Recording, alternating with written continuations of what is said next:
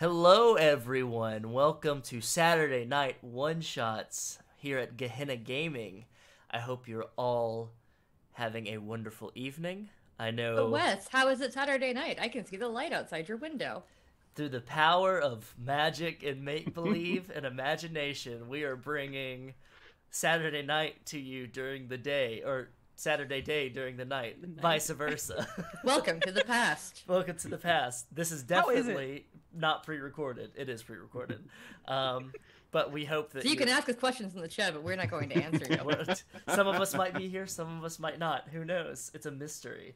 But this evening we have the esteemed honor and privilege to be able to play. I'm gonna brutalize Vaesen. There we go. Vaesen. It's literally the word vase, but rhymes with Jason. Yeah. Like, see, I've seen. Not really. Oh no, but we can say it that way because we're dumb Americans. Okay. We're very stupid. We only learn one language over here. It is actually Vaesen. Vaesen. Vaesen. Yes. Vaesen. Okay. See, if at any point I brutalize any pronunciations, yell at me online. I love it. But yeah, please don't. But Vaesen RPG by Free League Publishing, a very an award-winning publishing company that have brought such wonderful games like Tales from the Loop, Alien RPG, Mutant Year Zero, and many more. And leading the charge on this, running our dear investigators through whatever magical horrors that we have awaiting us in the mystical north, or the mythic north. We have Tom Murr here. You might not see him, but he's here, the voice of God. Tom, can you say something? Yes, indeed. I wish you a wonderful evening, zone and daytime, wherever you are right now. Yeah, I'm extremely excited to run this game for you and to be in such an esteemed company right now. Since you already mentioned it, that languages will be butchered tonight, I will do my best to top all of you in murdering English and Swedish as well. So be prepared for slaughter. Equal opportunity language butchering is what we're about here at Gehenna Gaming. Founding principles. Before we dive in to a little bit info about the game with Tom here, let's kind of go around and introduce ourselves, who we are, and who we might be playing this evening. And we can start with Kay. All right. Hi, I'm Kay. You may recognize me, or more so the mask, from GG's Monday Night Monster Hearts, where I play Corey the Infernal. Or, well, we'll see. Season 2's coming up. Who knows what's happened? And, yeah, you can find me mostly on Gehenna Gaming's Discord, which I'm sure one of our lovely mods, thank you, will be dropping a link in chat. Happy to talk with everyone there. And tonight I'll be playing Oscar Dock. He is a young 16-year-old vagabond who has a peculiar interest in the mystics after an encounter with an ethereal, beautiful woman. All right, and next we have Dixie. Hi, I'm Dixie Cochran. You may know me from some of the Gehenna Gaming streams. I also work for Onyx Path Publishing, so I'm on their channel a lot, and also on the Onyx Pathcast. I am super excited to be here because I've never played this before and it's going to be super fun. And I am playing an occultist whose name I probably can't say properly. But I've been saying it Ulrika Backlund? I don't know. I'm so sorry, Jenny. I'm so sorry. It's okay. I feel bad having an actual Swedish person here while I'm trying to say these characters' names. That's the name now. I mean, it's Ulrika. Ulrika. See, I was trying not to say it that way because I thought that was wrong. See, look at me. Okay, anyway, Ulrika. And she has a bit of a mysterious past where she has not gone to school and was raised by a strange grandmother figure and may have some strange powers. Excellent. And the aforementioned Jenny. Yes. Hi, I'm Jenny Bremberg, and Tom might have heard me do some guest starring in Red Moon Roleplaying, where I've played Coriolis, Expanse, well, a lot by now. I've been doing it for like 2 years or so. We love Redmond role playing. Yeah, they are the best. So yeah, and I will tonight be taking on the role as Hjalmar, the old priest in the company, with, of course, distinguished, and might be a bit doubtful whether or not his god still exists, but yeah, he's still a priest though. We've got trolls and all sorts of things. God, who knows? Yeah. And I am Wes Franks, or Brother Wes, from Carrion Comfort Studios. You've probably seen me here often. If I'm not in the chat, then I'm on here, or I'm doing something on the internet, something or another. And this evening, I'll be playing Christian Omklint, who is a soft of voice, strong of build, former military man, that is a former disgraced military man who is trying his best to redeem his honor in not only his own eyes, but more importantly, his father's eyes. As we all know, that's the important thing. It's not what you think of yourself, it's what your father thinks of you. I don't know. I don't think my character has parents, so way to rub that in. Yeah, I don't think mine does either.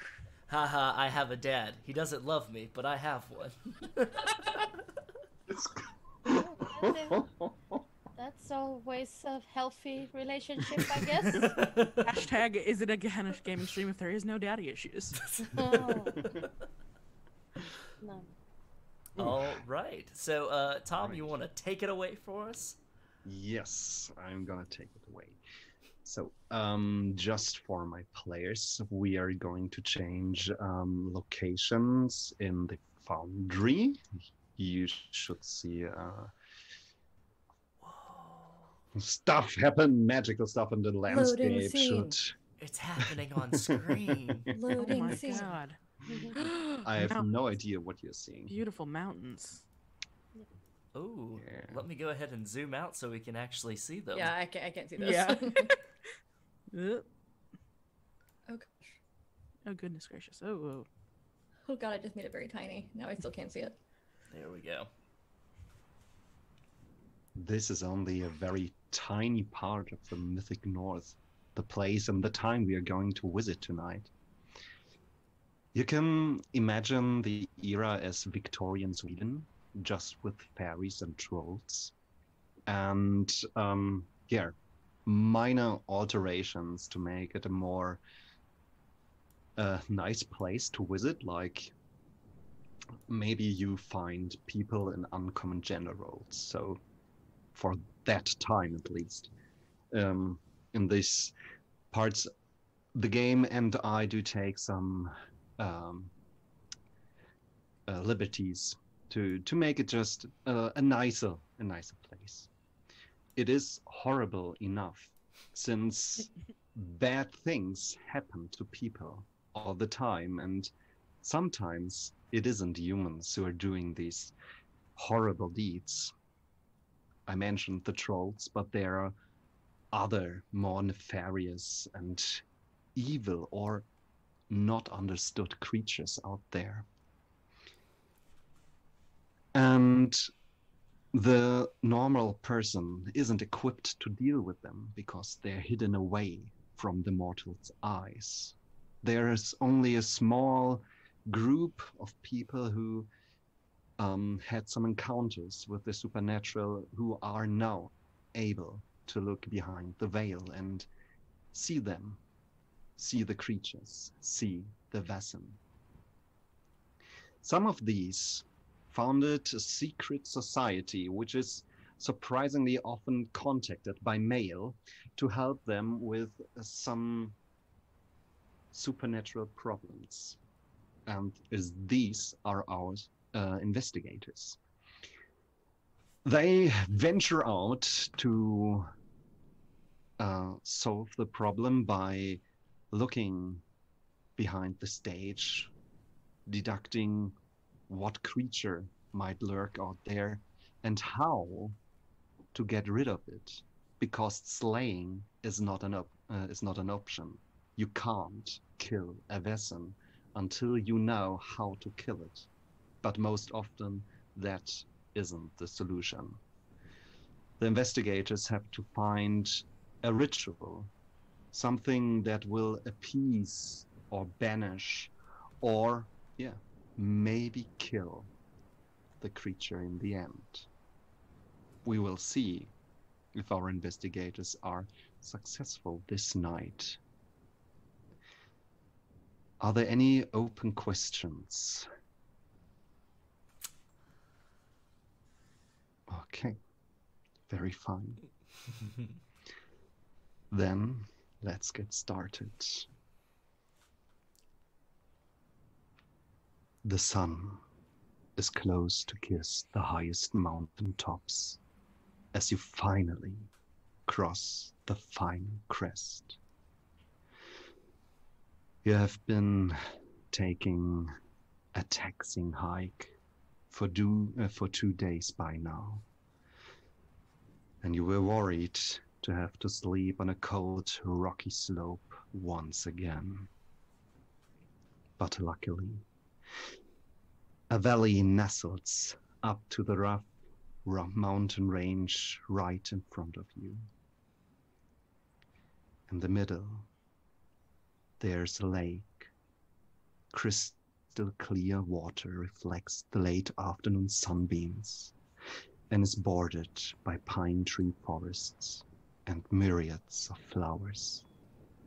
Some fisher boats return from the large lake to a small village not too far away from you. How do you feel in this moment after weeks of travel and days of climbing mountain ranges?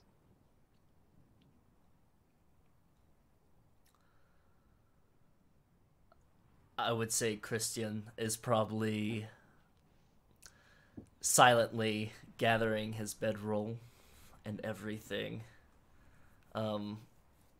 Grabs a bit of chewing tobacco, puts it in the corner of his mouth, and is just quietly humming to himself, enjoying the little bit of breeze and everything, as he's just kind of kicking out the embers of the fire, pressing out his military uniform that doesn't have any rank or anything on it anymore. It's just the uniform with like the epaulets.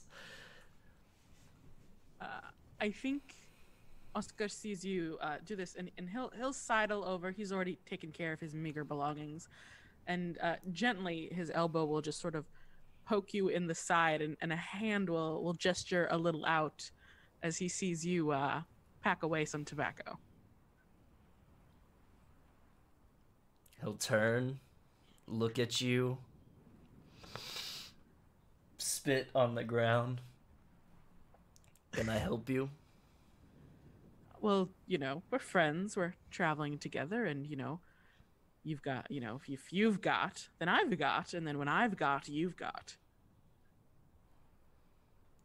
I was not aware of this exchange. Well, buddy, I scratch your back, you scratch mine. Are you meaning to ask for tobacco? Yes. And I think he sort of furtively looks a little back to make sure that the neither Orika or Hjalmar is really looking as this exchange is going on. He'd rather not be seen. Was sort of hoping to do this a bit quickly. Scratches under his chin, sighs, and pulls out a small pinch and puts it in the outstretched palm, and then rolls the package back up, sticks it in his jacket, and goes, "You're an honorable man, Christian." And he pops it real quick, does his best to spread it in a manner to which it is very not noticeable. "Do something about your itchy back." And he goes back to packing up. Just laughs and steps away. I would say that Ulrika is apprehensive. She's kind of looking around. She's a little nervous. She doesn't really. You all know from traveling with her that she doesn't really do well with large crowds of people, especially new people. So she has to kind of steel herself to go into a new town. And she's also always looking around for signs or portents or anything that she could interpret as an omen. I think Hjalmar walks over to you, Ulrika, and places a hand on your shoulder. Will you be okay, Ulrika? Do you prefer to stay outside of the town while we venture into it? That's my preference, but I'll do what I need to do, which is we have a job to do and we have to stick together. And my granny always said that there's strength in numbers, and so we just have to go with that. I think you steel myself. Yeah, I think you can be. You can take comfort in the fact that there will probably just be a couple of houses, not much people around. Yes, I'm definitely better in towns than the city. Not making eye contact with Ulrika, Christian's going through, like, checking the chambers of his pistol and goes, "Does not the mouse still venture out into the open field, even though there's fear of the owl?" And then closes it and then puts it in the holster. Ulrika's no mouse.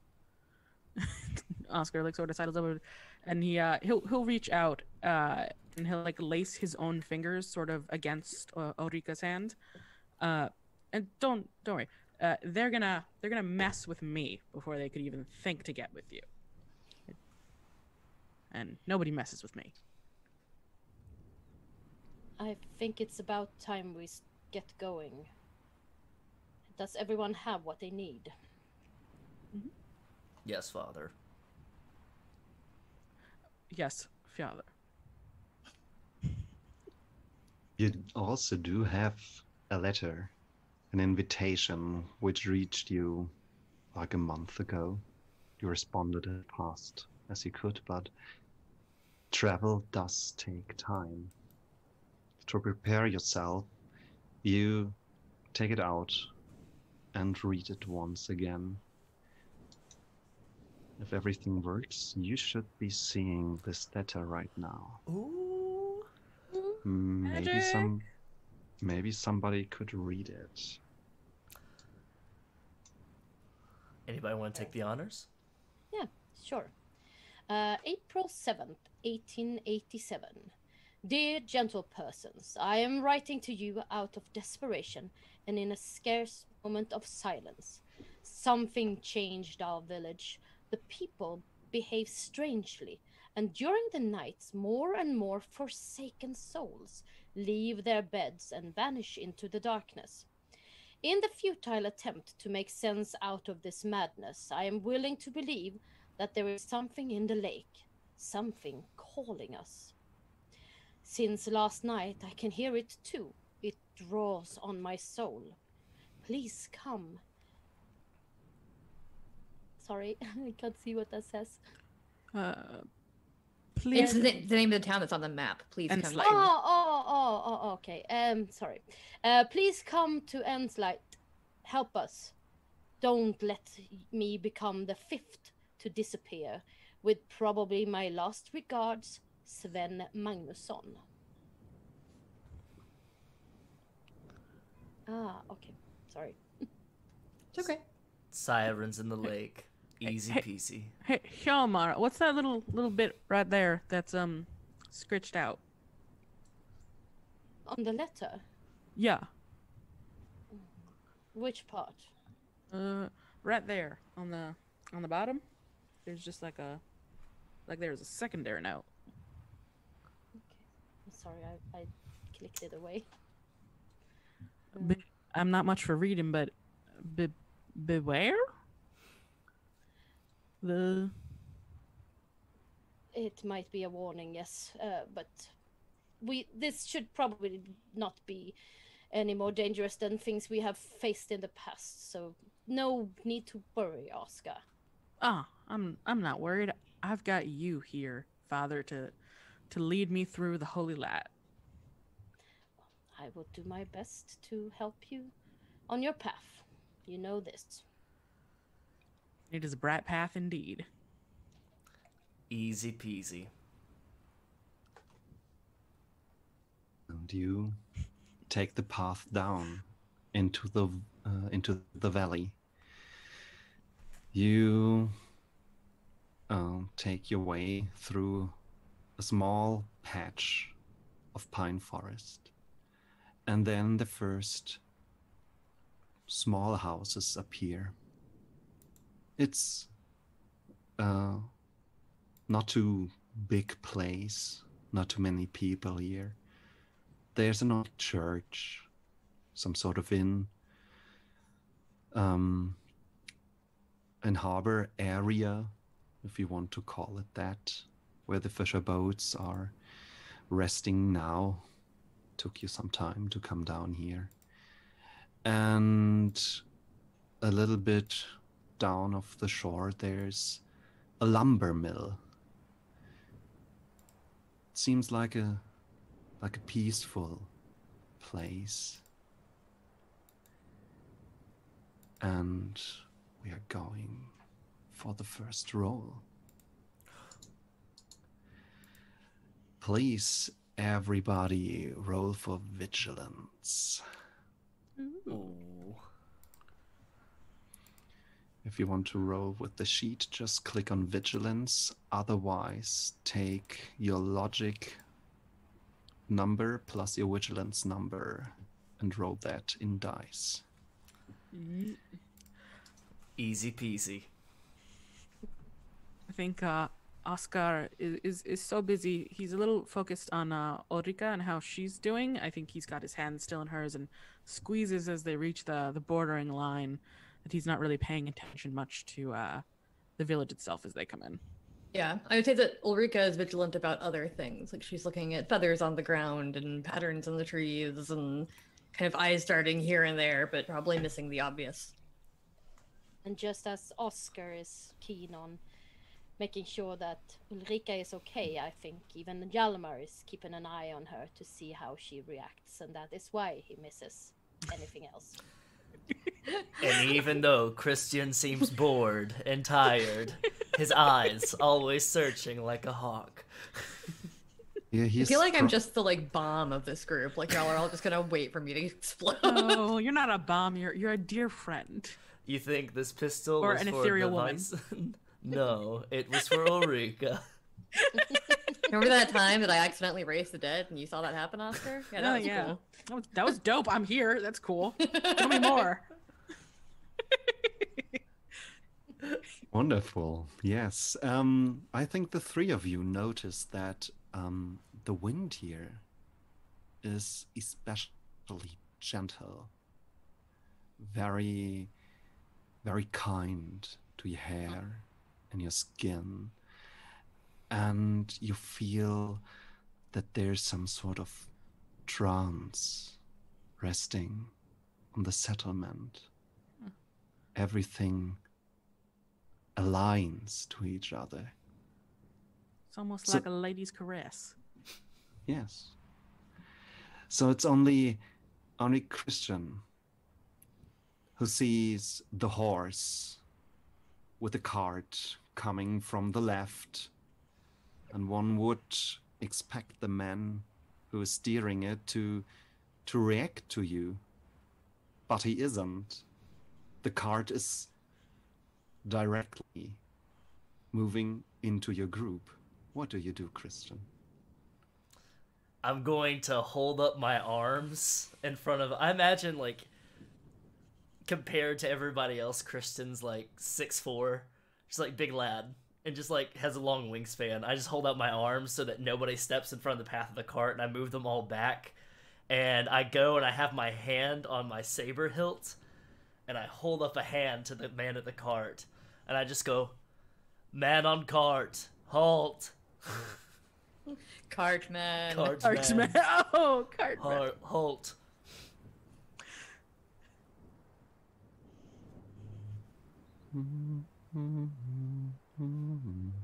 First casualty. Bye, Wes. It was fun. It was fun playing with you. Bye. I understood you took your party away from the cart, right? Yes, yeah, made sure nobody else was in the way just in case I do get trampled by the man of the cart. Yes, then you will get trampled by the cart.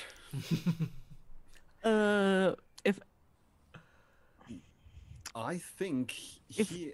if I Sorry. notice, well, if I feel that he's Christian moving us away, I think I'd grab the back of his outfit and tug him with us.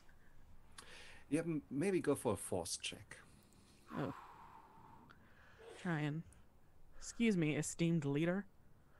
Can't just go running off like that. I'm doing the coming to America thing where I'm just like holding out my hand. I'm like, halt, taxi. Yeah, and then Oscar's just like, they don't stop, especially if they're busy. I like how Oscar is Southern Victorian Swedish. Listen, I wasn't gonna draw attention This to is it. my favorite choice. No, this is great. Yeah. the accent just flew through me the first time I played the character, and it comes in after a little bit. It Well, just it's- happens. You almost sound like we do in southern parts of Sweden, so then yeah, that's spot on. Kay's just doing the Liam O'Brien thing where it's like, if I'm using an accent, that means I'm speaking Swedish. Exactly. Or Inspired by my favorite theater cast member. Very well. You put you pull him back, and that's actually what's saving Kristen. The driver is taking absolutely no notice of you, and he just carries on, and the horse does so too, and they leave you behind. See, you scratch mine, I scratch yours. Are you okay, Christian? Christian just turns to the group and he's got like his eyes are wide for the first time. He doesn't have that heavy lidded like half asleep look. It's just like a rage on his face, and he just flicks off the cart man and just goes. He goes, "Here's to you, unawares, who drives a cart and doesn't pay attention to an officer in the road." Well, not to be unkind, Christian, but you got the outfit, but none of the accoutrement. Maybe he just thought you stole it off a corpse. We should carry on to the village. Ulrika this whole time has been looking after the horse in the cart, not paying attention to what you're all doing. And she just kind of turns to you and goes, "He seemed scared." What makes you say that, Ulrika? He- distracted, running. You can see the whites of his eyes. That was a scared horse. But the driver wasn't scared, was he? Oh, I don't know. I didn't look at him. Yeah, I kind of got the feeling he was somewhere else in his mind. If we ever cross paths with him, he shall look scared. Really scared. Well, hold your horses since he didn't, and let's just get into town before we start decreeing violence on others. We should try to find this Sven Magnusson as soon as we can. Maybe I hope he that can- wasn't him. Yes, I hope so too. I doubted. He said he was in the town, so why would he be coming by horse? But Because he was scared. Well, hopefully the townspeople will be more receptive to a man of the cloth than a man in a uniform. After you, father. Thank you. Hjalmar Hjalmar nods and starts walking towards the village again. And you learn that some of the inhabitants of Inslicht are more receptive of you. They're staring, looking from the windows. They're looking from the benches in front of the doors where they're doing early evening work, and some of them, they're eyeing you with some strange intentions, you feel. Others aren't taking notice of you in any way.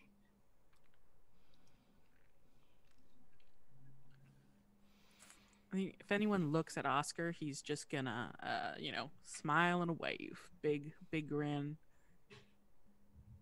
Happy to see people.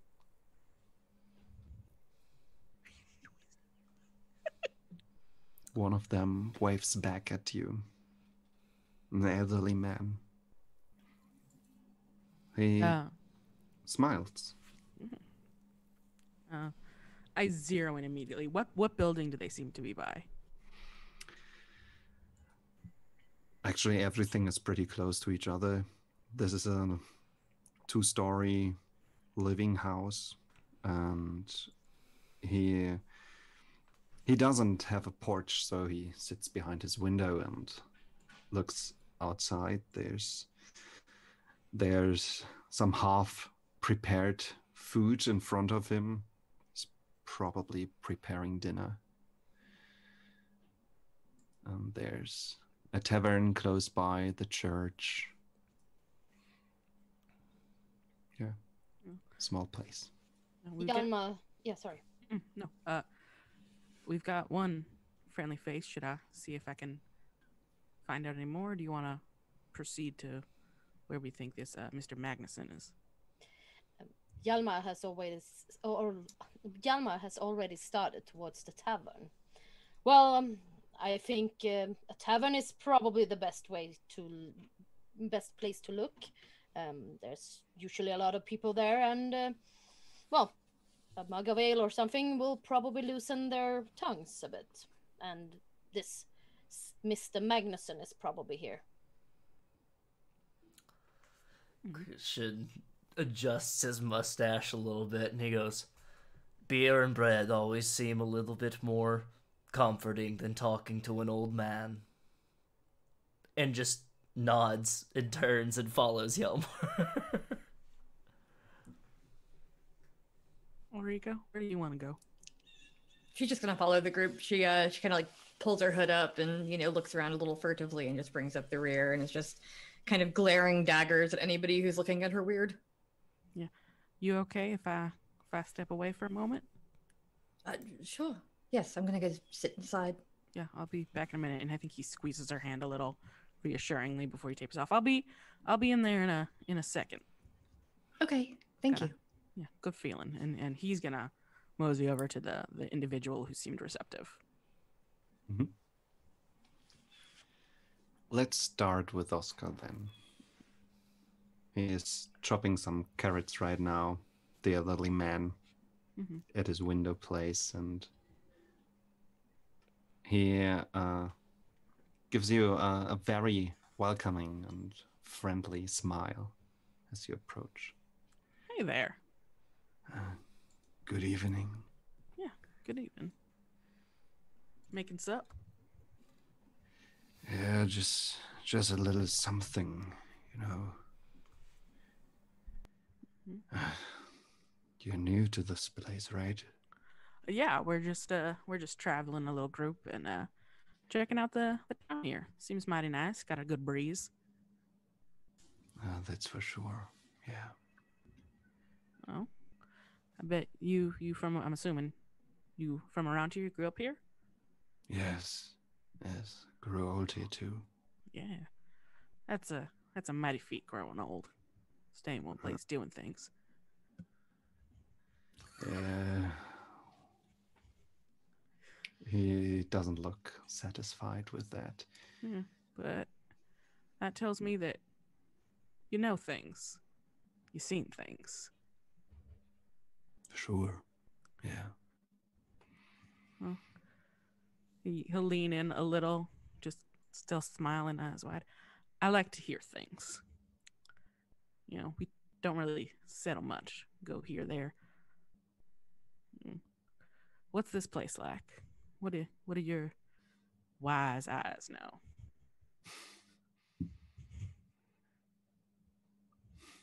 It's remembering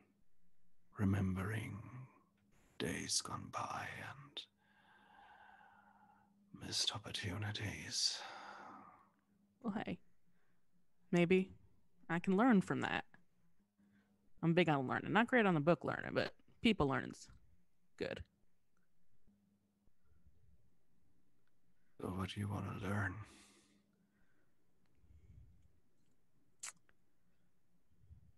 What's going on here?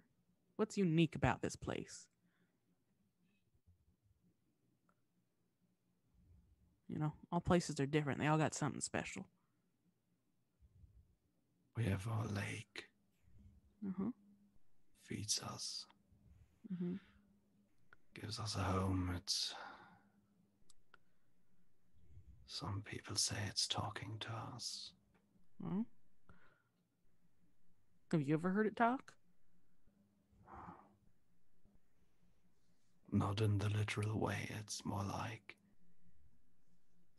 you go to a place and you feel connected, like dip your feet into the water and there's something in the ground that makes you feel belonging there, and there's some understanding from the water.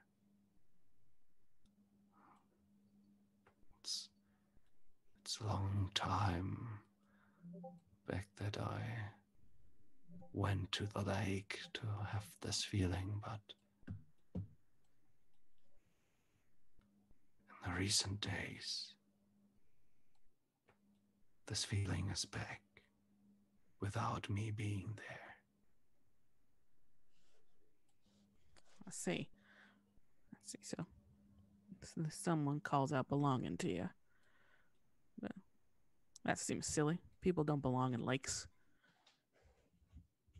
No, but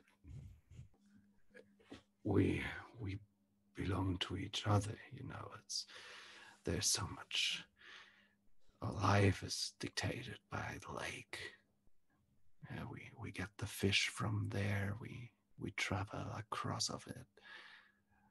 We, you know, a long time ago, we had the best parties on there, like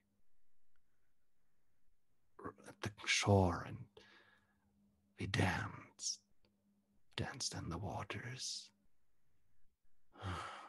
If only these. You're in such a rush. Guess that's the misplaced enthusiasm of youth. But no, go on. I want to hear what you have to say. I'm sorry. No, don't be sorry. That's the thing we are missing. What I really love to feel once again, these urges, these rushes, you know, so gone by. Live it as long as you can. That's always the goal. Live life like you're dying, they say. But, all right. So, tell you what. How about this? How about you and I make each other a promise? You stay away from the water for now. And once I get near towards when I'm leaving, you and me, we're going to dance on the dock.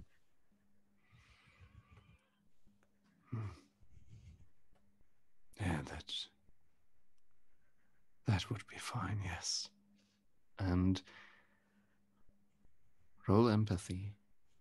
I think it's empathy, right? We do this. I don't have... observation. Observation for empathy. Okay, right? I'm sorry. You sure it's not manipulation? No, it's something you might notice, not something you can get out of him. No. You know what? Let's push it. Yeah. If you push it, you run the risk of gaining a mental condition. Yeah, nah. Or you will get a mental condition. Yeah. You have this feeling there's something that in him that wants to communicate with you, to send you some important information, but you can't reach that. How does this make you feel? I think Oscar's a little angry, I think this is what he's good at. This is what he provides. He's no, 6'4" Christian, but he can talk to people, and liquor or not, they tend to loosen their lips, and he tends to see things. And for some reason, he's getting a bit of a blind spot right now, and he's not that appreciative of that. A scowl sort of forms on his lips, and his hands tighten. Yeah. And you take the angry condition. Mm-hmm. Yeah, and you get this feeling He's holding something back. he's feeling something, some nonverbal communication didn't work out the way either of you wanted it to do, but the moment passes by and you didn't manage to make the connection. I think still Oscar will hold out his hand and be like, let's shake on it to dance on the dock. Yes. I'm Oscar, by the way. Dan.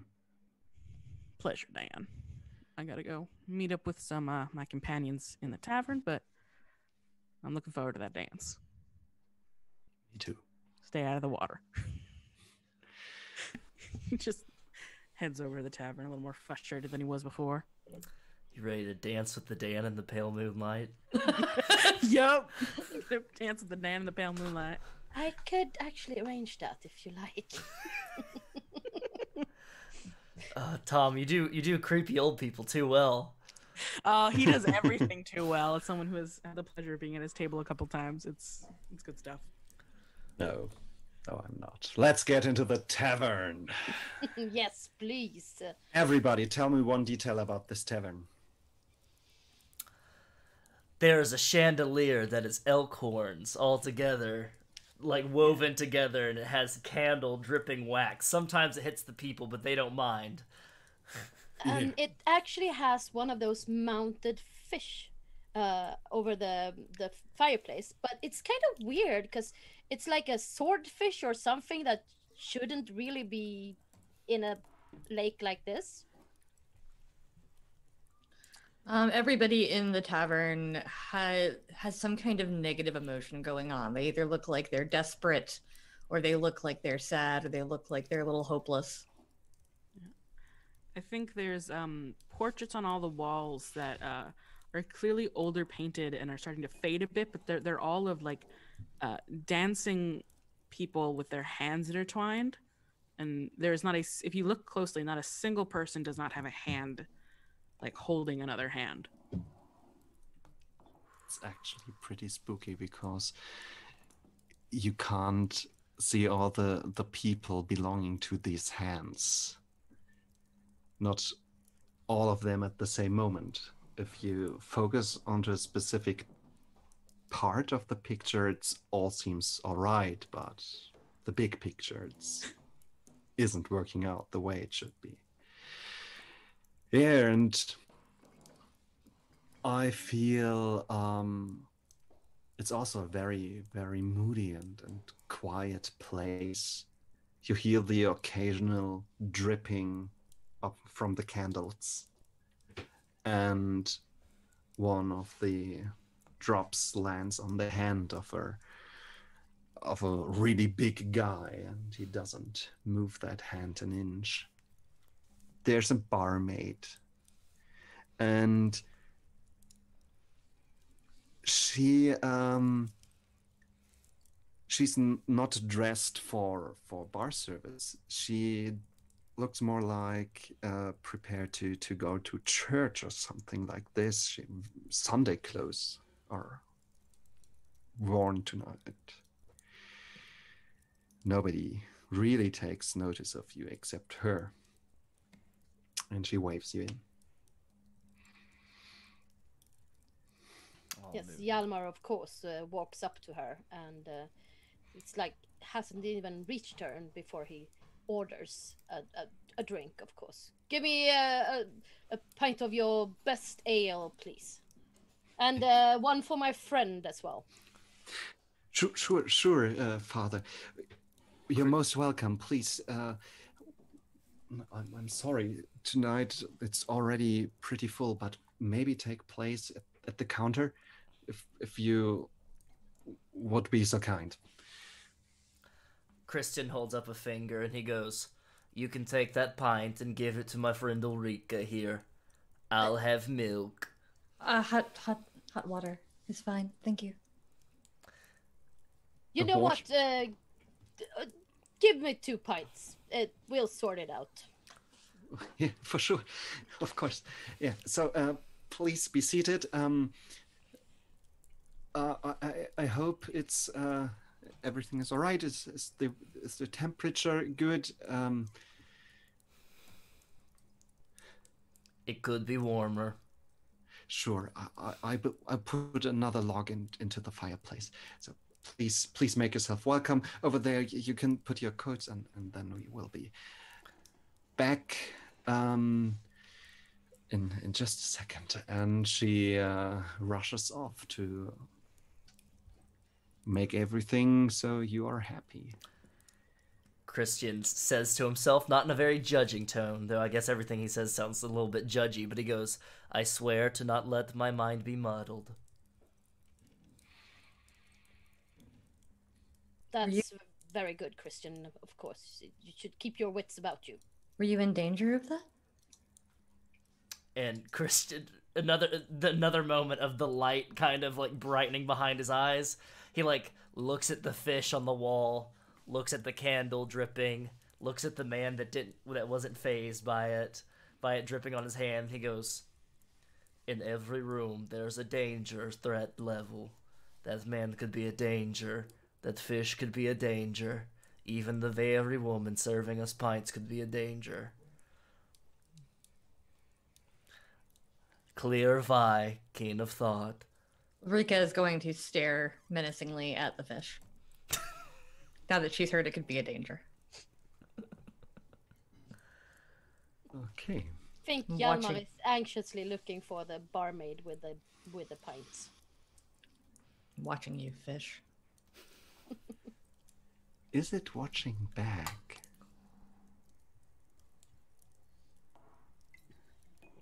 Ulrika, does the fish make eye contact with you? I feel like it does. I feel like that fish's eyes are following me anywhere I go. Indeed. Maybe you should do vigilance roll.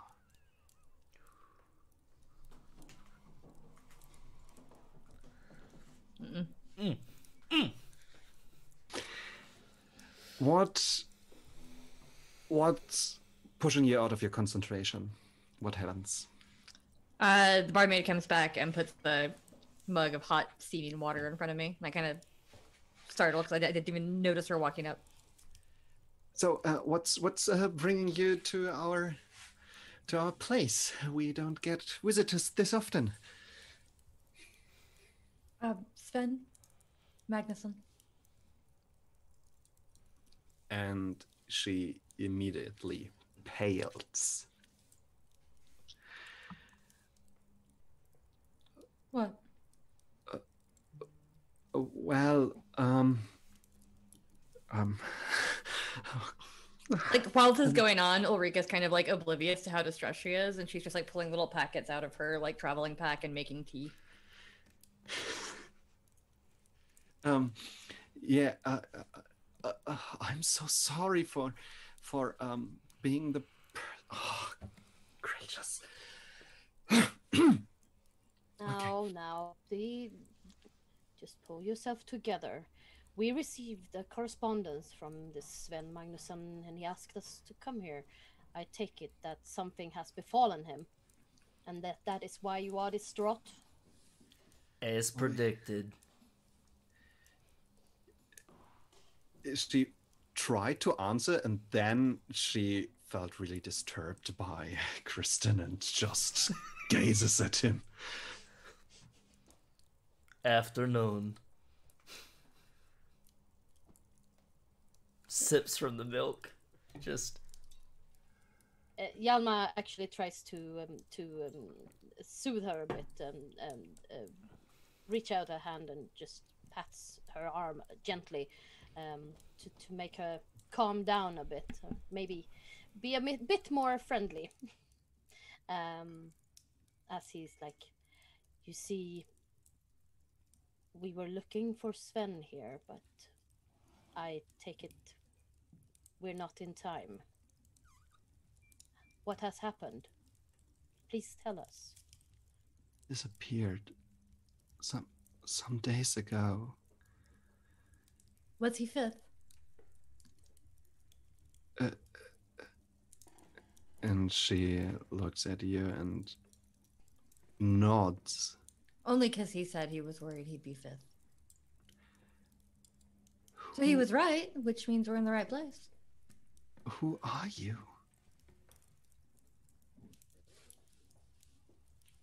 Rika's making tea.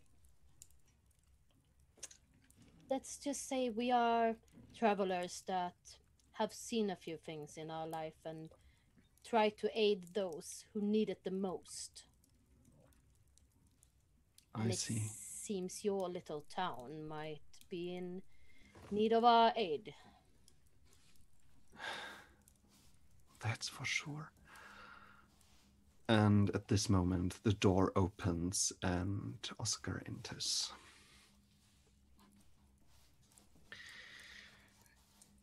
You see Oscar this.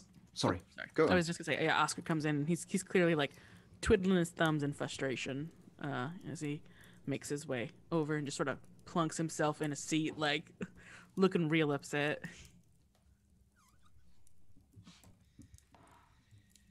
Here, the bad vibes are pretty apparent, and you see that Hjalmar is doing his thing, that he calms people down and makes them talk his way.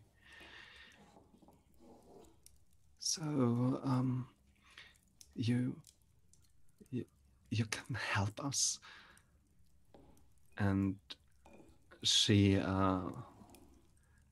tries to get a little bit closer, but probably doesn't want to since you're a priest. And so she's speaking in a half hushed tone. You say that many people are. It's like they're sick. They don't talk anymore. They're just staring. And then she seems to have a very bad memory. You could try to get more out of her with inspiration to ground her more. Yeah. Or you can manipulate her and use her distraught feelings with manipulation. No, I will rather try to inspire her to go on talking. Let's see. I lean in closer as I sense that she wanted to, but didn't. Or Hjalmar leans in closer, and he doesn't.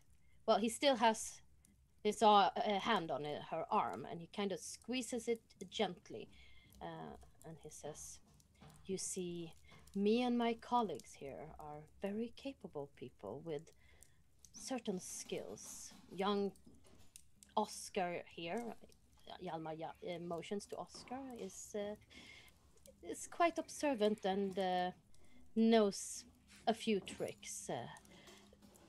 Christian, he waves towards Christian and kind of smiles a little, is quite capable when words don't work anymore, so to say. And our dear Ulrika here, she has a way of seeing things a little differently than others. We will do what we can to help you, of course. That is why we are here.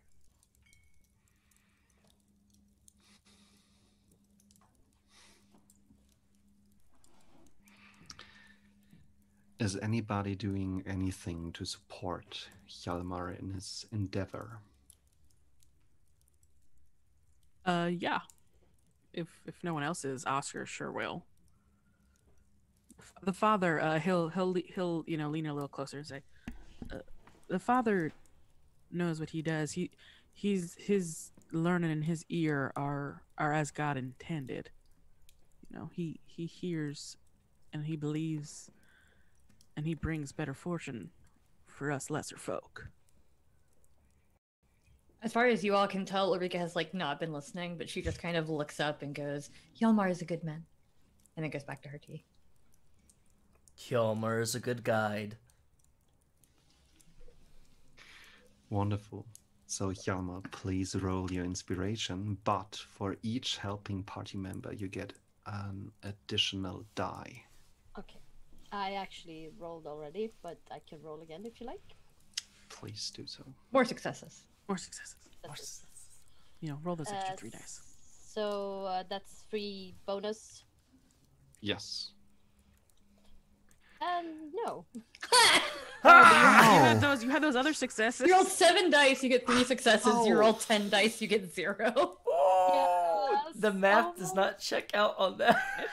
Oh my god.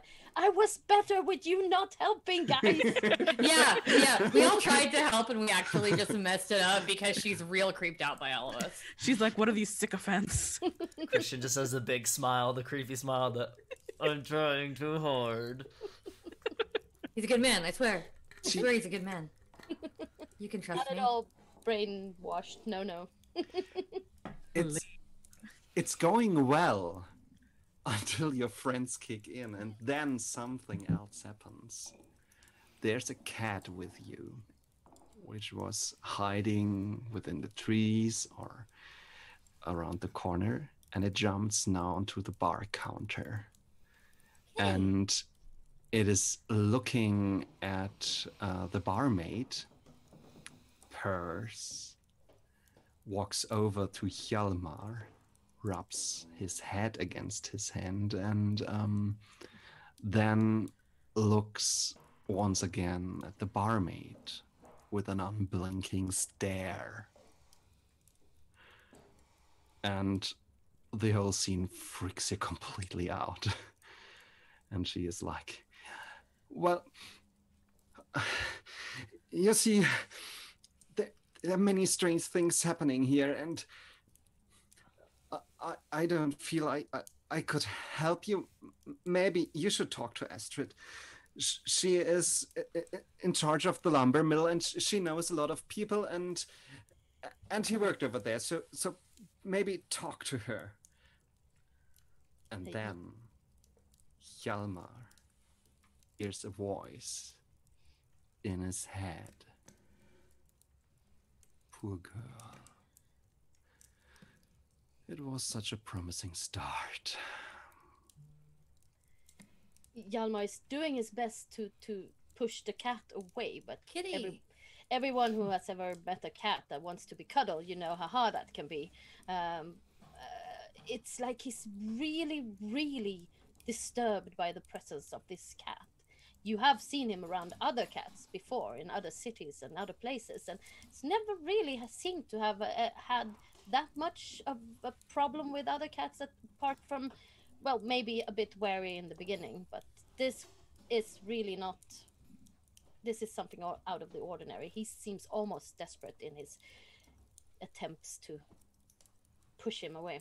Ulrika has full on pulled some dried travel meat out of her pack and is waving it at the cat, like kitty, like some dried fish, trying to get that cat to come to her. Cat. Maybe we should go talk to this Astrid then. Maybe she can point us towards this Sven Magnusson's place. Hjalmar gets up, really, and he's left 1.5 pint on the table, which is also something not really ordinary for him to do. As he kind of pushes up from the table and almost flips the chair over in his anxious. He's so anxious to get out of there. Christian goes, yes, please, can we go anywhere else? Anywhere else? Gives a wide berth to the cat.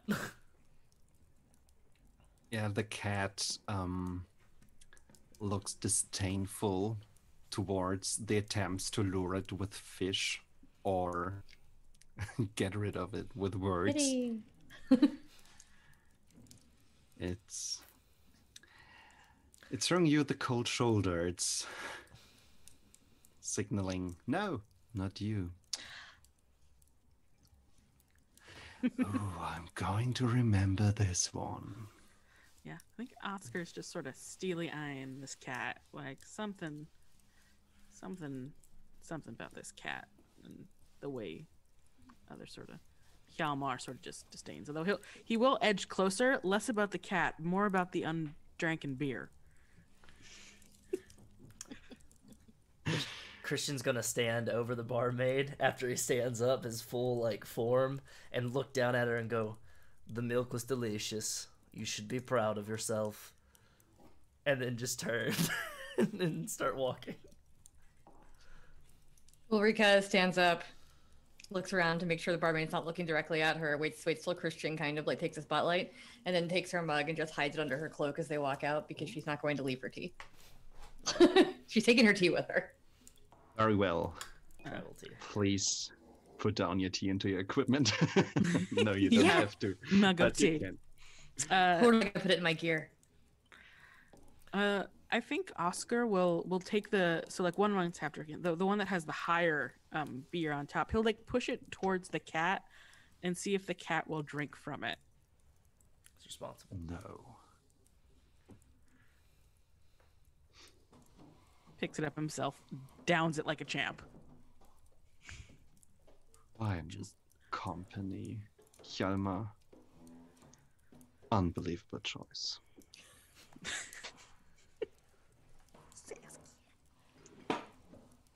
All right, let's go find an Astrid. Yes. So you leave this place. And you venture this down the street and out of the small village, and there's this just giant lumber mill. It's actually looking a little bit out of place since everything is looking very traditional, very rural around here. But this is a masterpiece of technology, or at least it was before something really heavy destroyed half of the building. As you look around, you see there's more destruction around. Also, yeah, some of the fisher boats are also hit by violence. Probably a storm or something like this. While we're on that walk, I think Oscar just informs everyone of his discussion with Dan about how there used to be this dancing.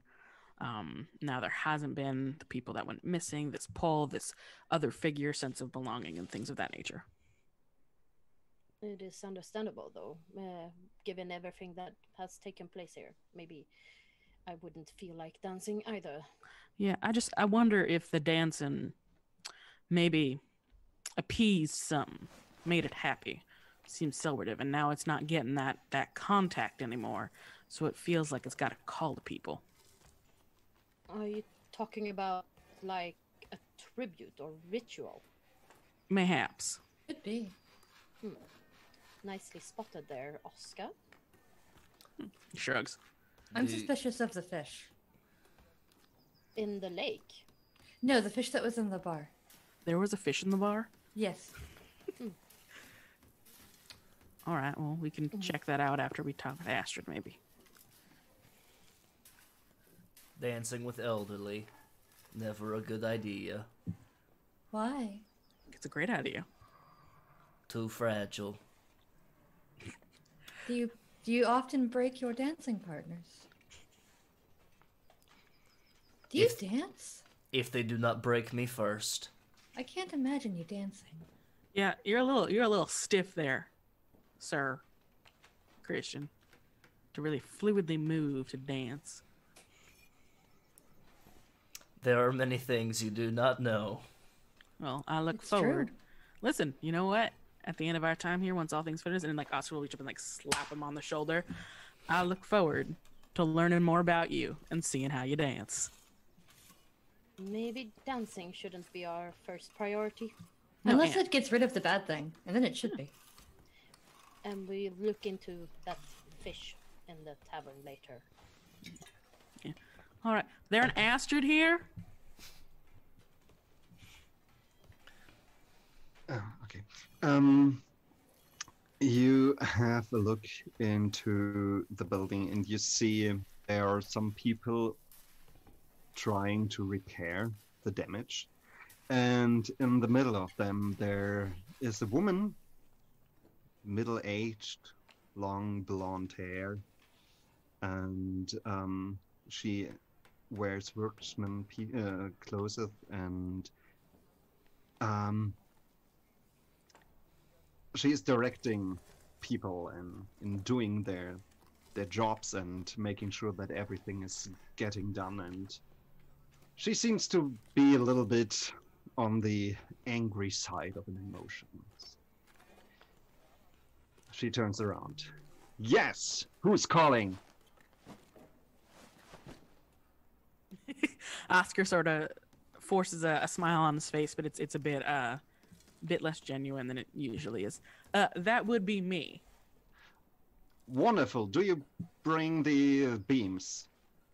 I do not bring beans, but I heard that you are a woman of immense knowledge in the town and have possibly some information for us about a friend who called, or well, wrote.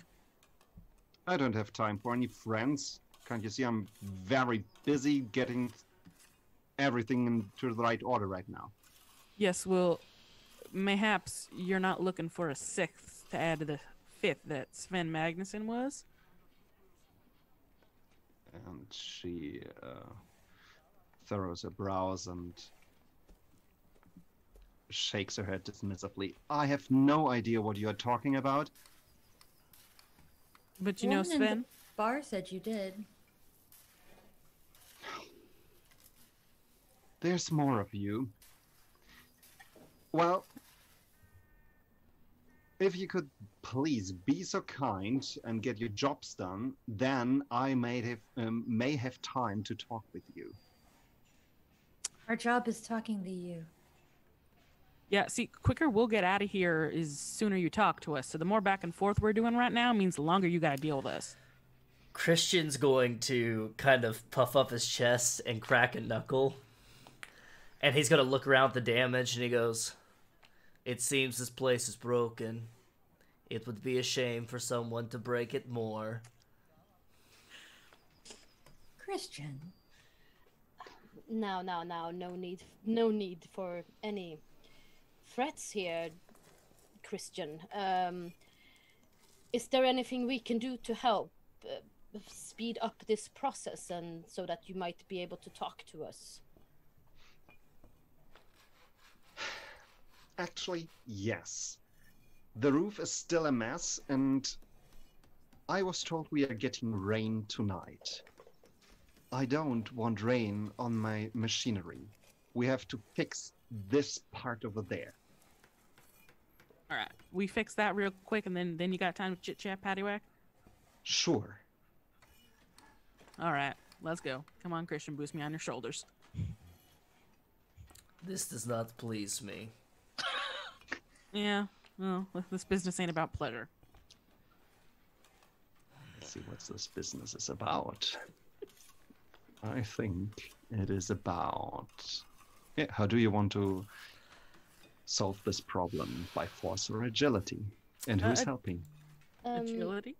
I think actually Hjalmar is pulling up his sleeves as well, and maybe loosen a button in his coat, and actually prepares to help as well. Cause Yeah, I think that's good. I think Ulrika, wearing skirts and all the other things, is just going to start wandering like around the edge of the lumber area and looking in the woods for like herbs and medicines or clues or anything she can. She's going to kind of like get the lay of the land while they're up there. And you all are like, oh, she's in the woods. She's fine. Yeah. Yeah, she's in her element.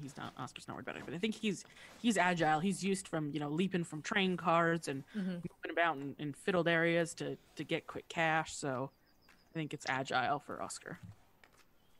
Christian's gonna take his jacket off, and he's just going to pop his suspenders and get ready. Put a bunch of nails in his mouth. Get a hammer. Roll up his Beautiful. sleeves. Yeah. Grumble the entire time. Do you want to do this as a group action? One is leading, the others are supporting, which will give you less successes as a potential, or do you want to roll individually but with higher chance for failure? What do y'all think? I think we should. Sorry, and I think this might end up being a dangerous task, so there might be physical consequences. I'm down for either. Oh. I know I have a current 7 dice pool. I don't know what other people are looking at. I think maybe we should help. I think we should let the agile person take the lead here, and we just provide backup. You just like hand him like nails and hammers and pieces of wood and stuff. Yeah. Jump off your back, do flips, parkour. I shall be the solid foundation for which you to build this house. Well, Hjalmar is, even though he is a bit, well, he has a few years under. Sorry, Hjalmar is of age, but he still has a pretty strong physique, actually. So he wouldn't mind just helping out, lifting and doing stuff. Yeah, I think you're all lifting, and I'm going between two of you as I get 2 successes. Wonderful. Yeah, you're getting the thing done. The small part of the roof that would endanger the costly parts in the mill is at least it is done in a way that everything is safe. It's not perfect, it's not for a long time, but the makeshift work will get it over the night, and that's all you were asked for. Oscar's used to weird little odd jobs. I think for the extra success, Astrid will have a close eye on you and might be a little bit impressed by your work. Yeah, how quick and efficiently he just sort of boom, boom, boom. Yeah, and your teamwork as well. You're doing a great job. Did So- Ulrika find anything in the woods? That's a very good question, Lady Ulrika. Where does your search leads you to?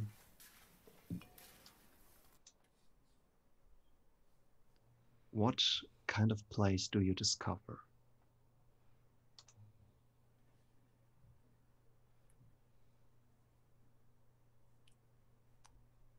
Are you asking me? Yes, I'm I'm asking you. terrible at improv. I don't like it when I have to jam. Okay, so I can do this too, but Yeah, I am asking you what I find because I Okay, have no okay. idea what I should be describing. I've never played this game before. that's fine. You find a small patch of land. It's at the shore of the lake, and there are some special herbs growing, and you notice some flowers. And as you come close to them, you dip your feet into the water, and it makes just the tiniest waves. And the ripples go across the mirror of the water surface, and for a short moment, it's like you can hear something.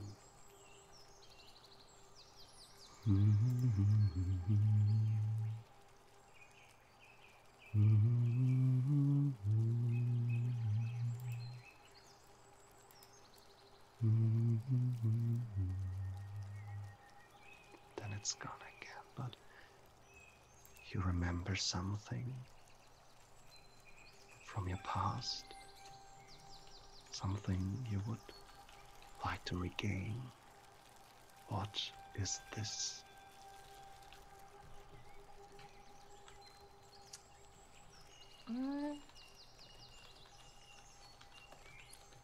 Her real name. Yes. And you get this feeling it's out there.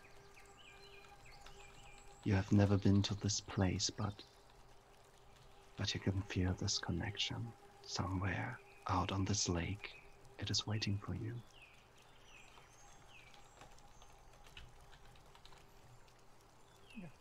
So she kind of, hangs out for a minute and feels all the feelings and just sits with it for a few minutes while her friends are fixing everything, and then she gathers a couple of herbs and flowers and comes back, but she's humming that tune as she walks back up to the lumber mill.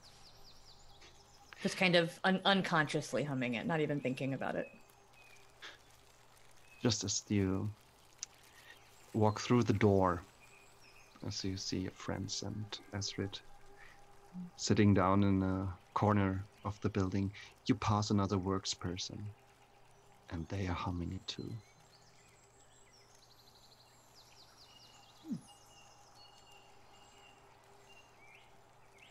Do you know this song?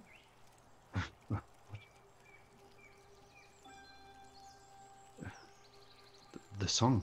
What song? The one we were just humming together. Oh, yes.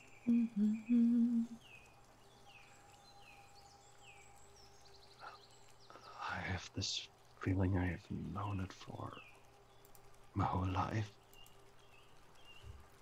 Oh, perhaps it is a local tune. Yeah, it feels local. Thank you. Good evening. And she hands him a flower. And then she Thank walks you. over to her friends. So, what's this business you want to be talking about? You knew Sven Magnusson? Yes, he worked for me.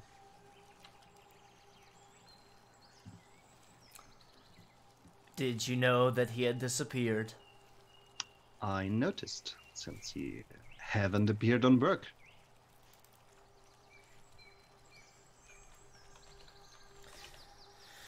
People have been disappearing. Yes. And you're here to investigate. And prevent more. And hopefully make it stop altogether, of course. In best case scenario, we find them. I understand. But on whose authority are you acting? I can see a priest, and she is eyeing Kristen. A demoted military officer? He doesn't like that word. I don't like to be threatened We're not within my house, so I Listen, think we are even. No. There's Oh, right. He did that thing. Right. Yeah, Christian. there's really no need for any rough words between us. We have just showed you how we are willing to help out if need be, and mending a roof is not where our helpfulness stops. We are here to try to see if we can shed some light upon this mystery, and if we are lucky, retrieve those missing. We have seen many things in our travels before, and we do not really act in anyone's interest more than yours, of course, and Sven Magnusson, who asked us to come. Just to to be clear about this, do you expect any form of payment? No. Good. Very well. Helping out the people of the town is payment enough. Great. Very well. So, how may I be of service? Can you tell us anything about Mr. Magnuson? The last few days you were around him, any behaviors, any changes, or anything about the disappearing folk they might have had in common? Well, all of them were getting more and more erratic and self-forgotten, staring a lot, and forgetting their assignments, which is not very helpful if you try to lead a business with these workforces. Did they all work for you?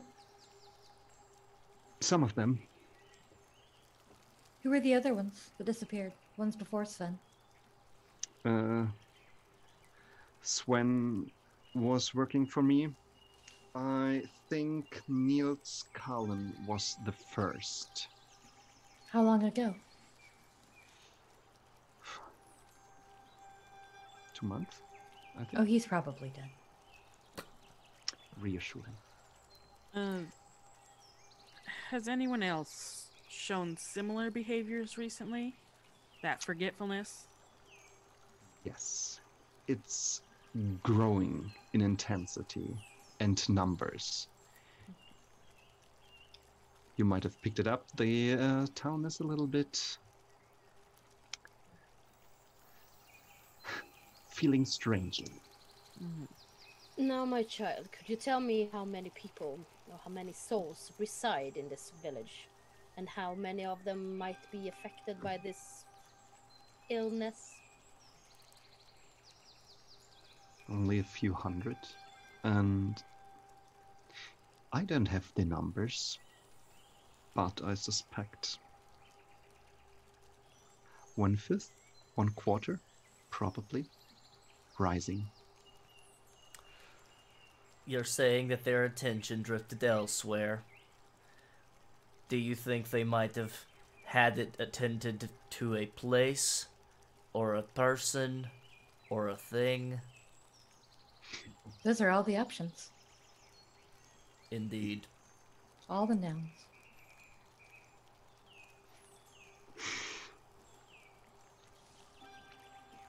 It seemed something might have changed around here. Your village wasn't like this before. Can you recall something occurring a couple of months back that might have triggered these events? I think actually the disappearance of Niels Cullen was the first event. I'm sorry for butchering this name. Sorry, no, that's not all. Niels Carrion is one of the Free League people. Yeah, so Who had worked on Vaesen. which is why I keep laughing all the time. I'm sorry. No, it's fine. glad to be in on the joke. Because I was like, why is this funny? Like, I don't. Yeah. Sorry. No. It might be the right point to announce that might have stolen some names for NPCs from real people without any connections to them. So I don't We know all any of do them. it. So, Yeah, there's this wonderful NPC named Dixie. There are fully in a soon-to-be published VTM book people named Ian, Rick, and Mark. Amazing. Different last names, but Yeah, Yes, sorry, I will stop giggling every time you say it. yes, his disappearance was the first incident, and after that, the other strange things started to happen. when did the dancing stop? The dancing. On the docks?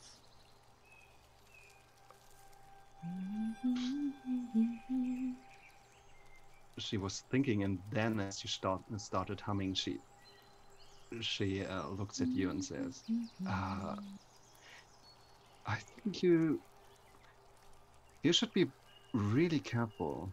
Your friend, that's one of the things they have in common. They start humming. Oh, the lake sang it to me. But then I heard that man doing it too. We should talk to him then. And she Yes. points at the man with the flower. We'll talk to him. Did you touch the lake, Ulrika? Yes. It's delightful. Okay. All right. And like Oscar like pinches the bridge of his nose like. Just with my feet. Just a little. Okay, let's see. You say that people start humming a tune.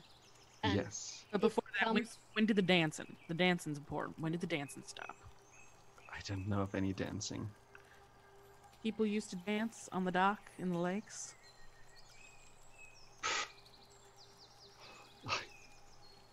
They had to before my time, so I don't know. Do you know this Nils before he disappeared? Had he met someone? Had he found something? Has he been anywhere? He was kind of a loner for a very long time. He tried to get in touch with some of the girls, but I take he wasn't the kindest guy, so they avoided him. But yeah, he was talking about a girl. You're right, and nobody knew her.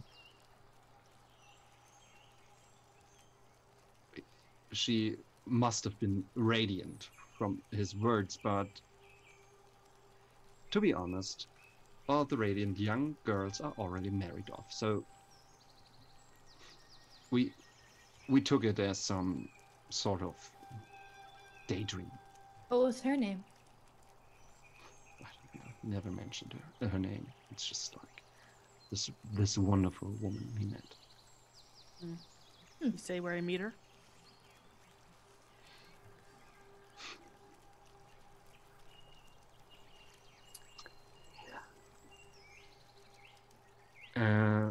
She has a really long thought about this, and then she says, "That's the strangest thing. You know, this place is pretty old, and there's an old abbey on an isle in the lake. It's in ruins. Nobody goes there, but some lonely people from time to time to have a place without any other persons around them, and he mentioned he met her there." Thank you. You're welcome. Now, just one more thing. Where could we find someone that take us to this abbey? You could try with the fishermen, but they're unbearable at the moment. They're humming. No, they're just pesky people who don't see when it's necessary to help each other. Well, They need my mill to repair their boats and all the other stuff, but they're not willing to support me in my endeavor to repair it. well, maybe they are afraid that monstrosity over there, I point towards the machine, is going to replace them in some way, and they don't want that to happen. Like, oh, you know, Oscar sort of steps up. I think what my lovely friend means here is you are entirely right, and that good people want things like we did should step in and help those around us. You know, tit for tat. But yeah, so you know, don't mind that. Yeah, Yeah, those- I'm sorry.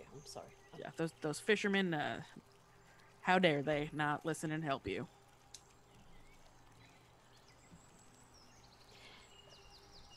thank you for your time, my child, and I hope this endeavor of yours works out well for you. Thank you very much. If you figure anything else out or anything else happens, just we'll be around town. Thank you again, and if happy to patch up something else if you need it, just after when we're done. Thank you, ma'am. And he tips his hat. Ulrika, you saw someone? Yes, that man over there. He was humming the same song. And then I gave him a flower. Mighty sweet. We should probably talk to him. I asked him what the song was, and he said he'd always known it? Like it was part of this place? That checks. They felt belonging in the calling of the water. But you know better, Ulrika. We got weird water things. You shouldn't be sticking your feet in the water. Well, how else do you check for them? Just be careful. Of course. Yeah, let's go. Let's go check out this workman. Hjalmar turns to Christian. Christian, my dear man, if we cannot find any fishermen to take us to this island of the Lost Abbey, would you be able to, if I acquire a boat or something, take us there? I'm sure I could be able to help us arrive. Very well. Let's see if we can acquire a boat, perhaps even a ferryman or something. One moment, I seem to have misplaced my tobacco pouch. And Christian turns back and goes to Astrid and stops and goes, Freuchen, Astrid. Pardon my threat against your mill. I believe we are all a little bit on the...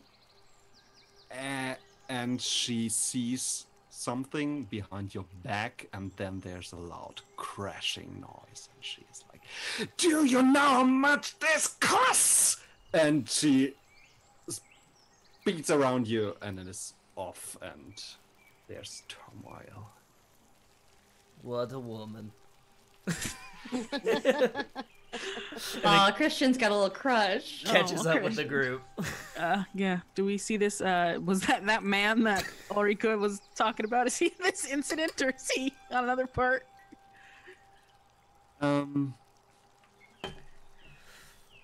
He's probably at the edge of the perimeter. I think that's the word I'm looking for. Yeah.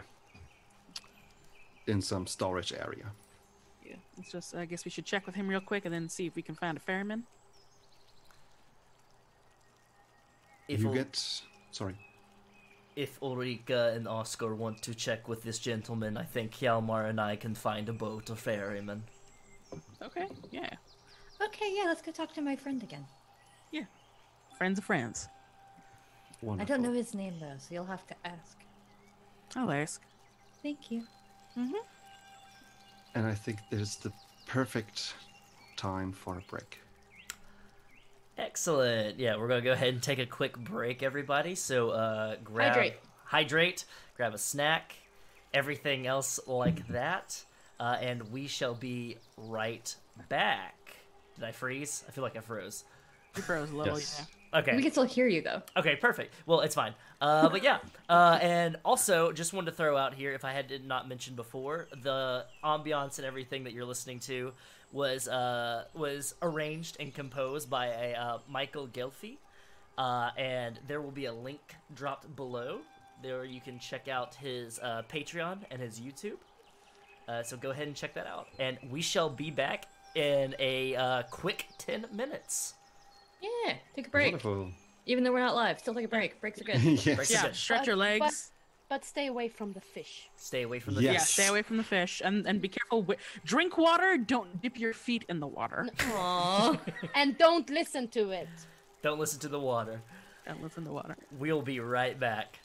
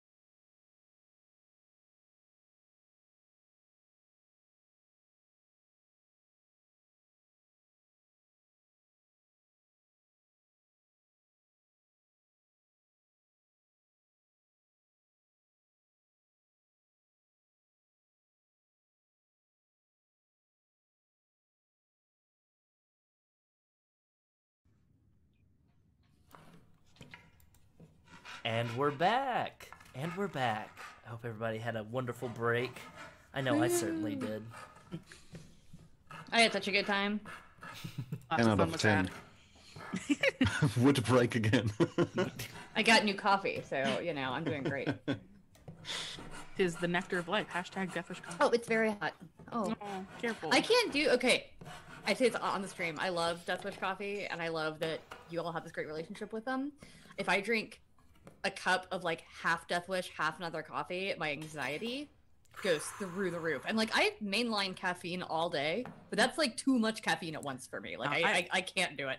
I feel you. I can't actually drink coffee because the caffeine gives me anxiety. So I tried Deathwish once, and we were doing, like, a 1-to-1 mixture with a different coffee because we knew, like, it was really strong.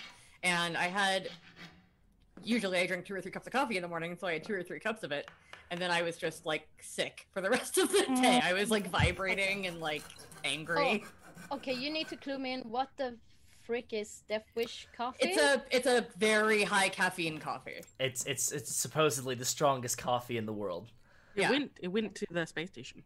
Yeah, it's like extra caffeinated coffee. I have some that is only for emergencies. It's behind a thing of glass where it's like break glass if needed. Because for my birthday, Meredith and Mike, friends of the stream, Hi, Mary and Mike, we love you. Hi, Mary and Mike.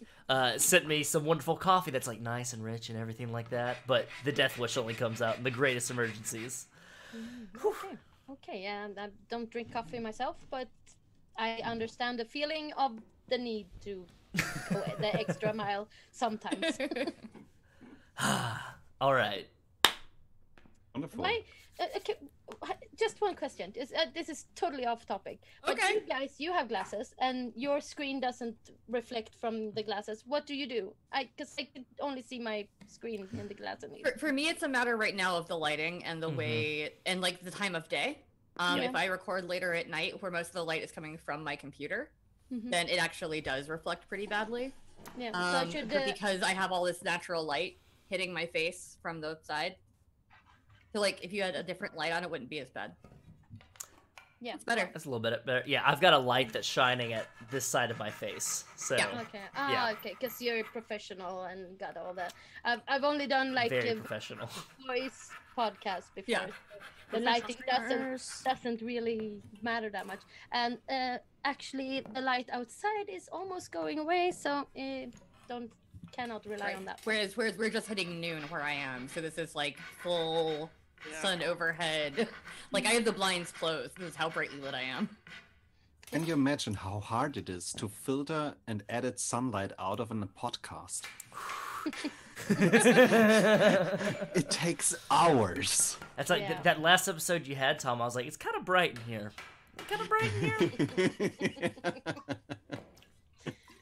Well, could you please turn your brightness down a bit? Yes. But I love your shining eyes.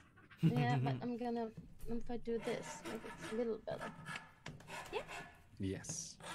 Really though, like it's all about having a light or a lamp like right behind your monitor, kind of at you. So in the future, if you want to like turn a little bit, that might help. Yeah. And now we know. Because like all the glare you're getting from me is actually from the window more than it is from the computer. Lighting design. Yeah. Lights. Yeah. Okay. Cat. Jesus Christ, stop it. Is that my cat? No? My cat is playing with the blinds, is what's happening. And I they're told very you. loud. I told you he's the spawn of Satan. You shouldn't listen to him. Nobody can hear me except for you. Oh, shut up. You know, we share this very special bond, this relationship. Like a priest to his entity. The cat. Wonderful. No. Yeah. Yeah. Mm. As we were talking about lightning, light stuff. Yes. All the... I got distracted by a kitty. There's a cat. Oh, cat. Those watching in the future now, you know what that means. You have to take a drink. There's a cat on the Yep. stream. Take a drink. There's a Wednesday. Is that a rule? It is. I only have water, but is that okay? Oh, yeah, that's perfectly Yeah. fine. More tea it is. That is awesome, and it's so funny when you're in a Zoom meeting in uni, and there's like 150 people in the lecture, and then all of a sudden a cat walks across the screen, and you can see like 15 people going like, cat. It's like, yeah, and we're professional. Pandemonium breaks out. Oh, Wednesday eyes are so pretty. Okay, Okay. let's see. Can we return from Perdemonium?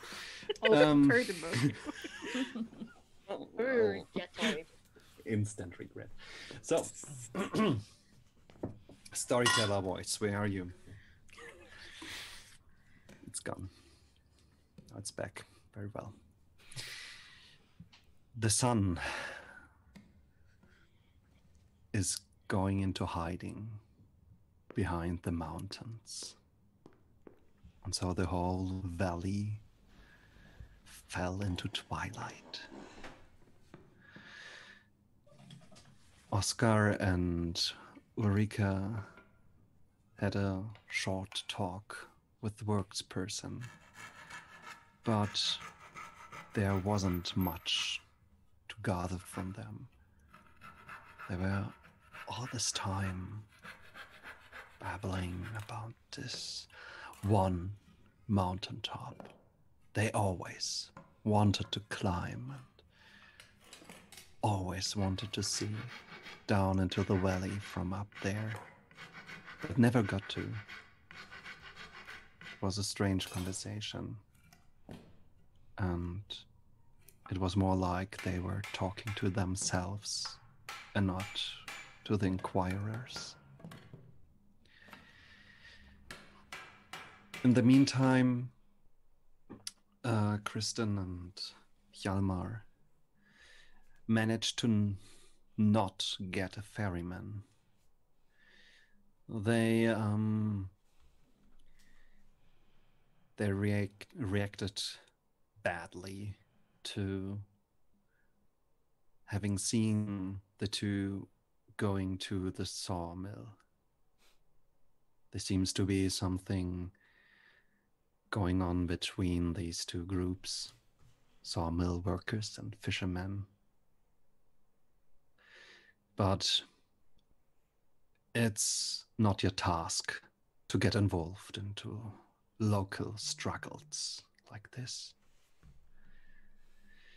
You see that some of the boats are in disrepair, but by the power of mediation skills and some loose coin, you managed to get a small boat. And so, all four of you gather at the boat, and you notice that there's a fine mist coming from the lake, finding its way into the streets. And then, thanks to the strong arms of Kristen, you row out into the beginning evening. Soon nothing from the construction site is heard anymore. No talks from the people in the village. No birds. It's quiet. And the lake is flat, like a plane of glass. During daytime, you could have seen to the ground, meters and meters deep in the clear water, but now shadows grow down there.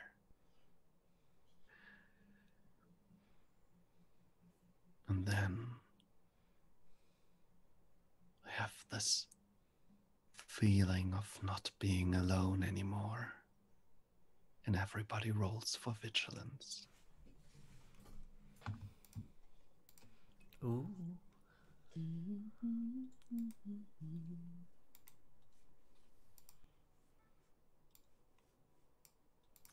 That's the first test I passed. Just throwing it out there. Oh, it doubled up on mine for some reason. Oh, no, it didn't. Okay. We both.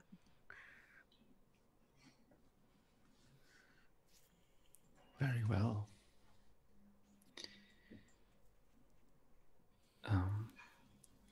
Hjalmar and Oscar, they find someone have joined them on the boat. It's the cat watching you. Kitty. By the love of God. Yes, it is the love of God that drew me closer to you, for sure. So, can you tell me? You all see Hjalmar actually speaking directly to the cat in the boat. Can you tell me why you choose to emerge at this moment? I thought I was rid of you.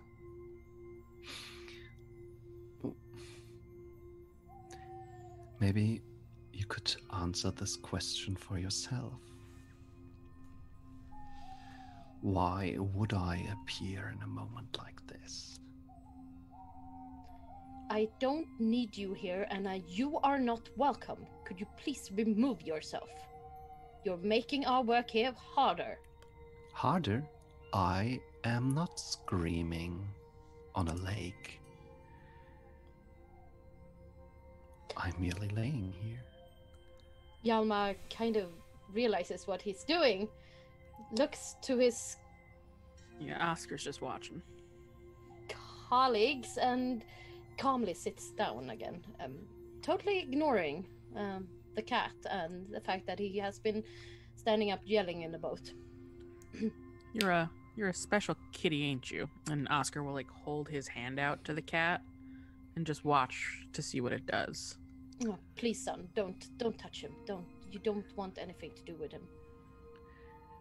Does the cat smile? Maybe. Ask the cat about the fish.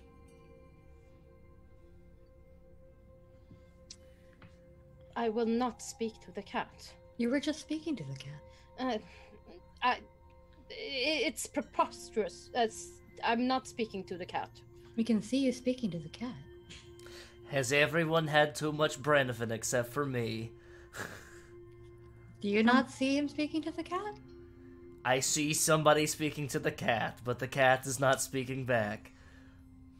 Not to us. Oscar, can you do me a favor and put a lamp on the front of the boat?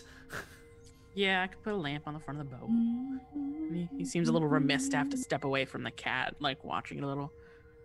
But just Oscar will hum in tune with Ulrika. don't. And it is this moment that Ulrika and Kristen become aware of the voice. It's not in your heads. It's a real voice out there, muffled in the mist.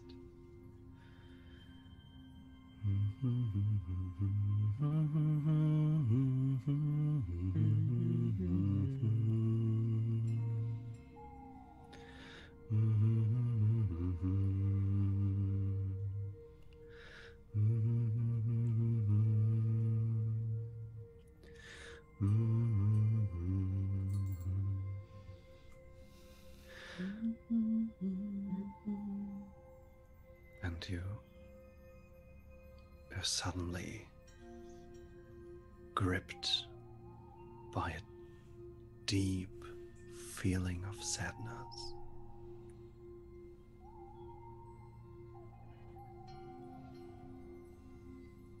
There's something missing. Someone is mourning.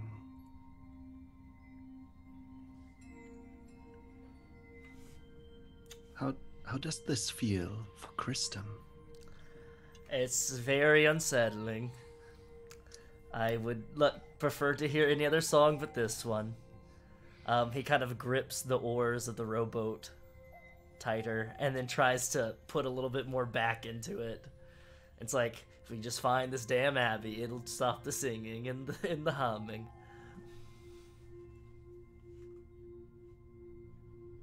Ulrika, what do you do? I feel like Ulrika is used to sadness, and she kind of just breathes it in and sits in it and thinks about that feeling she had earlier of maybe being able to find the things she was missing.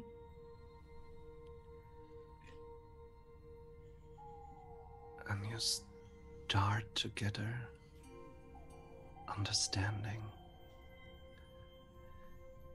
Vinden blåser mjukt, vinden blåser mjukt över gröna träd. Berget kallar oss från Franjan. Vi skulle alla vilja hela dess dröm. And you have this feeling there should be somebody answering. Please roll for observation.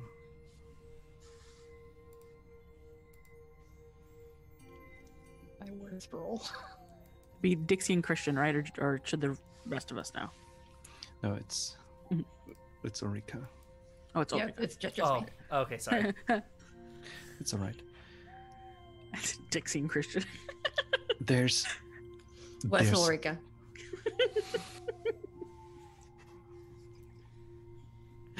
there's more. And I believe you hear actually two voices. And you have this impression there should be three, but there aren't. They're notes unsung, words unspoken, and it's just unbearable. You take one mental condition, which one? I'm gonna go with hopeless. How does this make you feel hopeless? Because she wants to be the third voice or hear the third voice, and she can't. It's like right at the edge of her mind. And no matter how hard she thinks about it or how hard she tries, she just can't figure out what needs to be put there. Like, she can see the hole, but she can't figure out what plugs it. And it is just going to bother her until she finds out.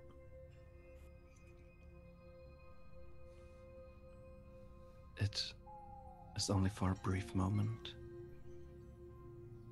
Then everyone who wants to see it sees the figure down in the shadows.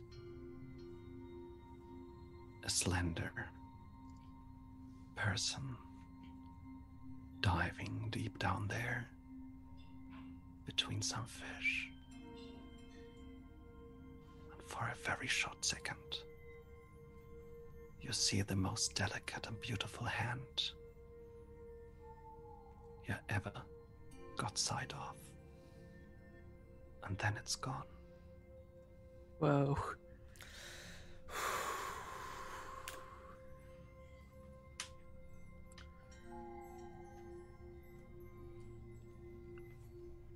I think Hjalmar turns to the cat and stares at it and says, "Is this some of your games? Is this your doing?" I'm only in games of words. And you know, I always tell the truth, so no. Hjalmar looks a bit huffed and turns to the others. "You all saw that, didn't you? Yeah, there's a the shape in the water. yeah, it's a pretty lady. You all see that she didn't quite touch it, but like when the hand outstretched, like Ulrich almost like, I don't know, as a reflex, kind of like reached out toward it, but then it disappeared too fast for her to even get near the water. And I think if you reach out your hand, I think like Oscar makes a motion to grab it himself and to hold your hand and give it a squeeze and almost try and ground Ulrika there. There. But yeah, there was a beautiful woman in the water, which is what we're searching for. I wonder if maybe and he'll like and he'll try and like hum to the water and see if there's a reaction. No. The voices are silent again. All right, let's get to the. He squeezes Ulrika's hand again. Let's get to that abbey. You have to find the missing one. The missing one? There's someone missing, other than the 5. Yeah, there were 2 voices, and there should be 3. There's a. It's like a piece of fabric ripped down the side. All right, we'll find the 3rd. That's good catch there, Ulrika. What was one of the voice like the lady, and what was the other one like? What was the other voice I heard, Tom? They are hard to distinguish. They sound pretty alike. I don't think so, but I can't tell. All right, they're similar. Okay, all right, that's good. Is this anything like anything we've encountered before? Does this remind us of something or some folklore or something that we've heard of? I'm sure you have heard of creatures like this. How much is determined by your learning roll. Ah, yes, learning. I am much learned. I can't succeed on my good roll. I'm just going to wander headfirst into death. Yeah, this has not been a well-rolled game. My cat's back, though. I think she might be the devil. Oscar, do you roll 1 die for that? With the fact that I am angry, yes. Oh. Wow. I am not well learned. I did not go to school. How unfortunate. So, Hjalmar. There are different kinds of water Vaesen out there. One of the most famous is the Neck, who's a creature with a strong relation to music. It's said that it's sitting on its stone close to water and plays the flute or violin or something like this, and people get entranced by the music, sometimes dancing to their death. But you've seen a shape that's not fitting this description, and necks aren't usually singing. They are spirits of the woods and of the trees, like wood wives or ash wives, and they are also the ones from the water. I think they are called Sjöra, the lake wives. Usually solitary creatures. But if Ulrika is right, there might be more than one of them here. Usually not hostile to humans, but emotionally manipulating. So, if these are lake spirits, I'm thinking, Ulrika, my dear, you said something about there supposed to be 3 voices and only 2 left. Yes. So what if one of these are missing, and that is why they are acting out? We have to find them then. Maybe the first missing person is Nils. Maybe they... Do you think they ran off with one? Yes, maybe. He's not... Beautiful maiden. He had met someone and they seemed pretty keen on each other, and if they ran away and she is missing, maybe the others are acting out. I don't know. That would make sense. Yes, they feel that their belonging is not correct. Christian, do you have something to say? Christian's been like furiously chewing on tobacco, and he goes, fishing boats and lumber mill destroyed. Spirit might be a lake spirit or something. Fishermen had fished one out of the water.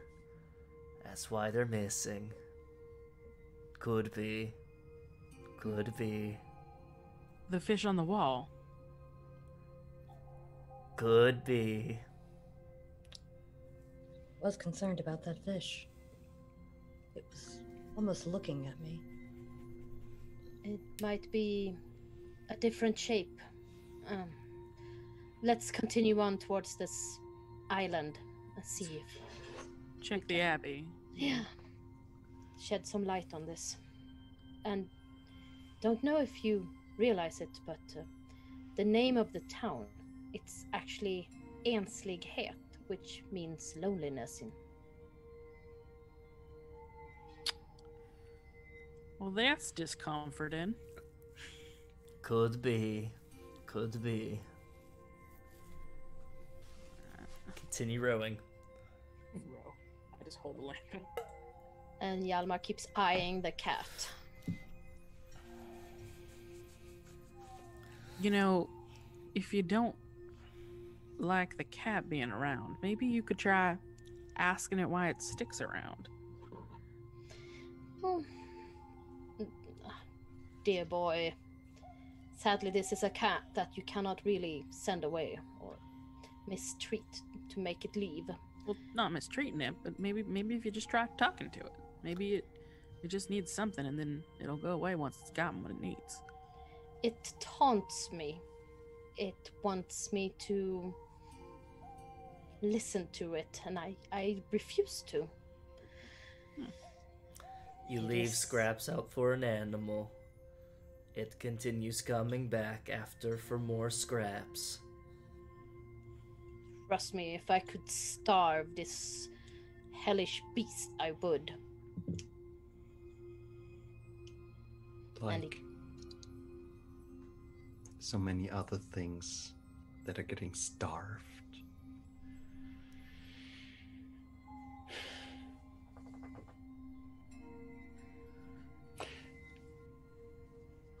Sorry, you aren't listening to me. I'm sorry. I never would have wanted to interrupt your conversation. But may I point out, I think we are reaching the landing stage. Mm-hmm. Oh, careful as you drive. We're gonna hit into the... Oh, Christian. I am not as deft as I am strong. You are indeed, dear Christian. Strong you are indeed.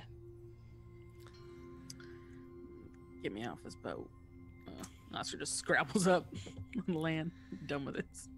Take the rope in the boat and to the tongue of the where you wrap around the rope, and then I go and I try to find something to do a quick knot on, so it's just like a slip knot, so I can just pull it if we need to make a quick getaway. You're doing this great. You're very successful at tying down this boat. And for the next scene, we are using a track from the official Vaesen soundtrack. Ooh. Which I still can't hear, sadly. Watch the I'm video. so sorry. It'll be on the VOD. Yeah, if you watch the video later, you can hear all the music.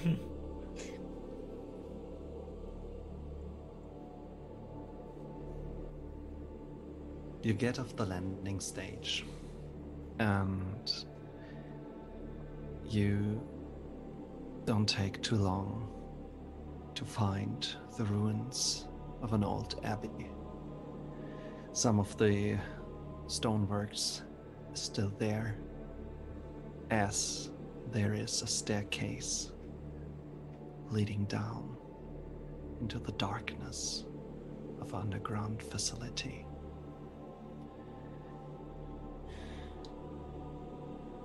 All right. Any chance anyone's got a torch? I have boat lantern. All right, boat lantern. Good thinking, Christian. Do you want to go first, or should I? I'm pretty good at being, a little careful when I move. How we feeling, rest of y'all? I think this is something that's more in your wheelhouse, Oscar. Yeah. Could we all right. sneak down? Yeah. What if someone's here? Yeah, that's the point of sneaking. Because if someone's there, then they don't immediately see you. Right. That's what I'm saying. I'll go with you. Yeah. All right. How about both of us sneak down? I'll bring up the rear with the father. Yeah. You will with the rear with the father. I'm gonna roll my stealth. Yeah. Gonna just sort of stealth our way there, trying to pick up anything but not get caught. Woo! Beautiful. Success! Yes. I have now succeeded on 2 rolls. Same! Woo! Actually, love constantly failing during one shots though, because it's fun when everything just goes wrong. Yeah. And now it's very fine as you walk down this downtrodden stone stairs, step by step, muffled echoes. You are entering a place which is taken away from this mountain. Some very, some people who are dead for a very long time put a lot of effort to make this place strong and eternal. There's some doors with dark rooms behind them. But you pick up a trail in the dust. Their footsteps, and you follow them. And then you reach a door. Behind this door, there's a room full of shelves. Books and scrolls are in there. It's a library. Oh, ew. And this place looks like somebody made camp here. I definitely start looking at the scrolls and books and trying to figure out what they are. You go through them, and you realize some of them are holy scriptures for sure. Some are more on the historical side of things, but it doesn't take long until you find the interesting stuff. There, books, tomes, full of secret knowledge. You find a grimoire containing spells and secret ingredients as to potions. Put that in my bag. And then you find 2 things. One of them is a thin folder. Its title is saying The Voice. And then the other thing, it just spells Ulrika. And we return to Kristen. I take it you're waiting outside with Hjalmar Slits, right? I've got eyes peeled, the pistol is out, the hammer has been cocked back on the pistol, and just like continuously like looking back and forth. Pulls some chewing tobacco, puts it in his lip.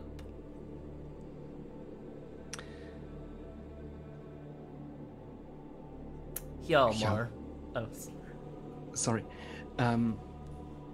This situation, it mirrors something from your past. There was an evening your father took you out for the hunt. It was the first time you were supposed to shoot something. What went wrong? Christian kind of thinks back to that moment, and he remembers when he was smaller, much smaller. A boy, a lad. Still always trying to make his dad proud.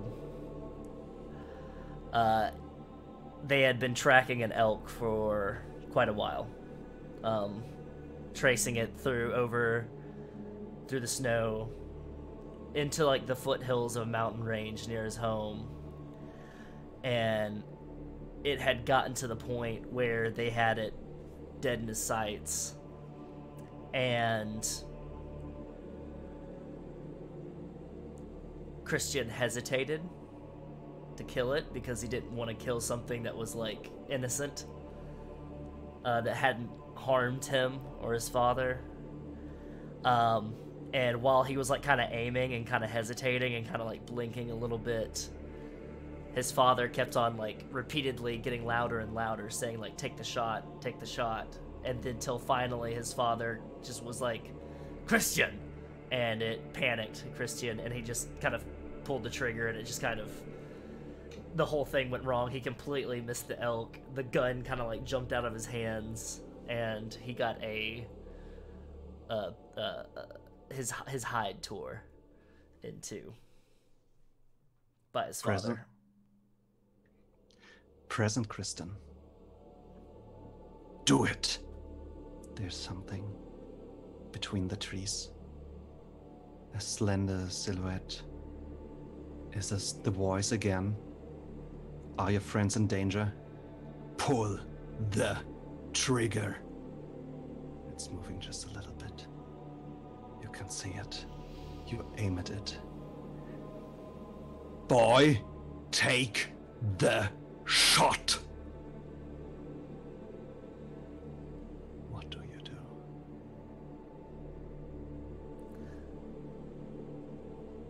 I whisper and I go, I can do it. And Hjalmar can hear him. He says, I can do it. I'm gonna do it. I'm gonna do it. Do and what? And after Hjalmar says do what, he's going to take the shot. Bam! That was loud. But Hjalmar, do you see this light? I see the light. Finally.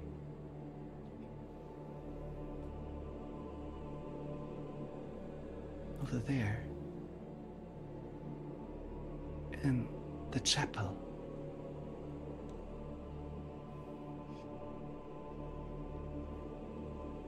Hjalmar was ready to scold Christian for firing so close to his, face and ear.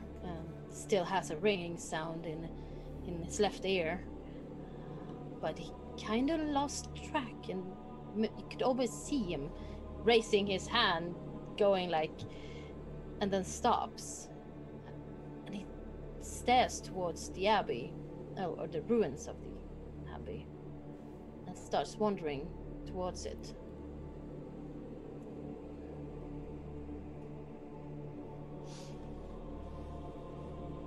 Finally. Maybe answers.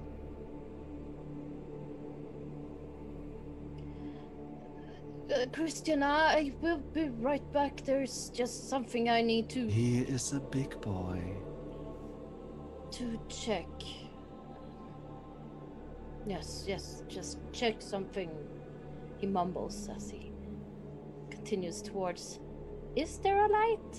Do I... Yeah, there is a light. Given the windows are broken, stained glasses lying on the floor, grasses growing over the splinters, but there's light from a candle.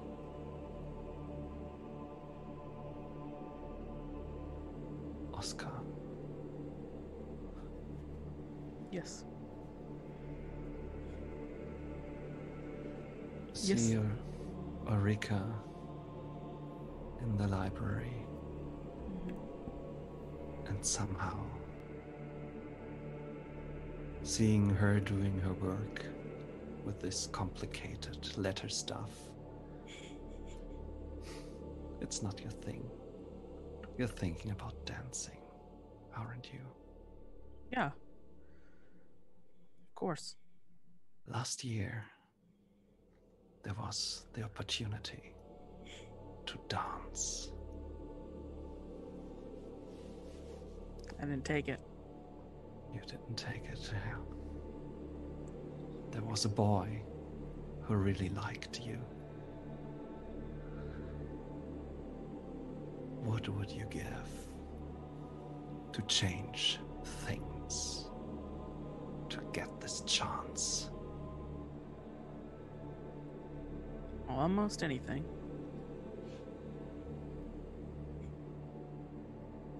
Well,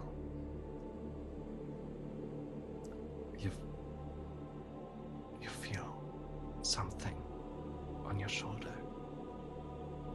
Warm, comforting, inviting. I think Oscar sort of reaches out to touch it at first, and turns around a bit, looks at it. It's a hand. A boy's hand.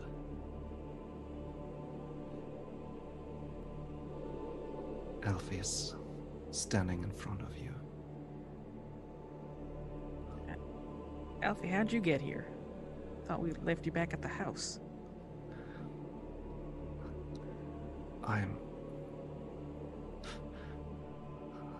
don't think I'm truly here. But I could.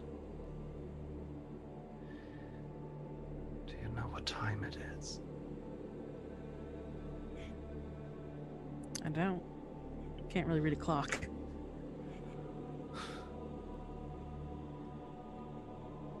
It's been a year. A whole year. To the day. Been a year? Yes. And at this moment, drinking cider, and I will be dancing. Will you join me this time? Promised I wouldn't dance until we were done here. But then it will be too late. I really want to dance with you, though. Again.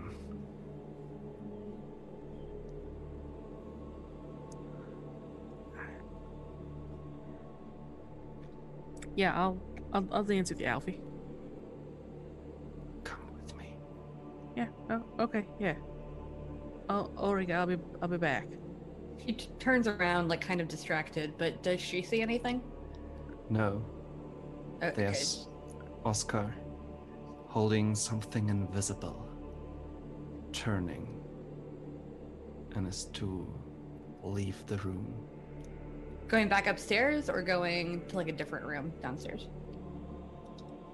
Hard to discern right now. Okay. She keeps looking at her book, and she says, "Oh, okay, have fun. Let me yell if you need anything." Yeah. You're getting swallowed by the darkness. We were like the two worst people to send down here by ourselves.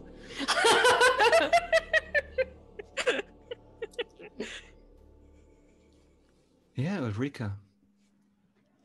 You have these 2 documents. Mm-hmm. Which one do you open? The one with my name on it first. Yeah, it's an envelope. And there's some very brittle parchment in it. And you can see something. Letters, but not in a language you would understand from a knowledge point of view. It's much more of an emotional understanding.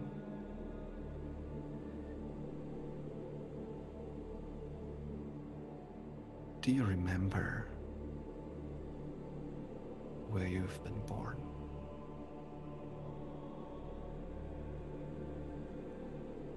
She doesn't remember where she was born, but she remembers being very young and a cottage in the woods with 2 very kind parents and a younger sister who she hasn't seen in almost 30 years. She hadn't remembered that moment until just now. What was the name of your sister?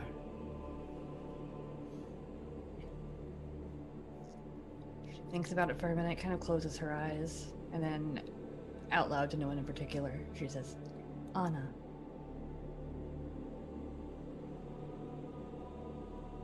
The lips and tongue formed this name, but spoken out it sounds differently. Much more complex. Difficult to say in a human language. And instinctively you tap into your skills, your gift. Outside, there's a ripple on the water. And you feel something drawing closer.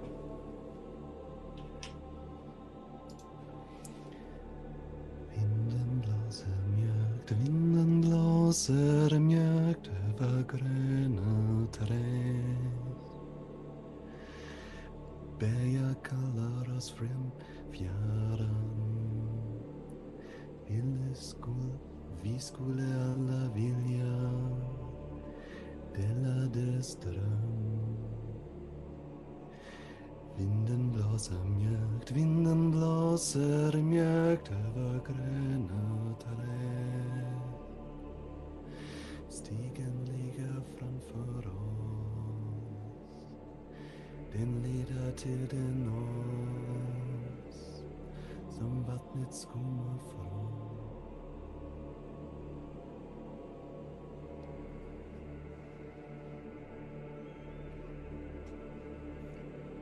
As she hears that, and as it gets louder, she's going to kind of tuck the voice document away along with the Ulrika document into her satchel and just start kind of walking back upstairs.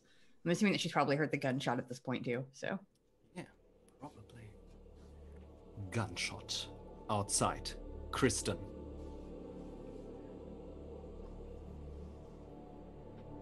There's something warm and sticky on your hand.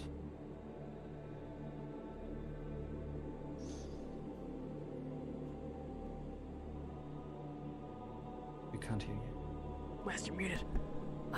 I take a moment and I look down at my hand, but still kind of like wary for the shape that's in the trees. You feel something wet, running, dripping. Your target's so far away. How could the blood reach your hand?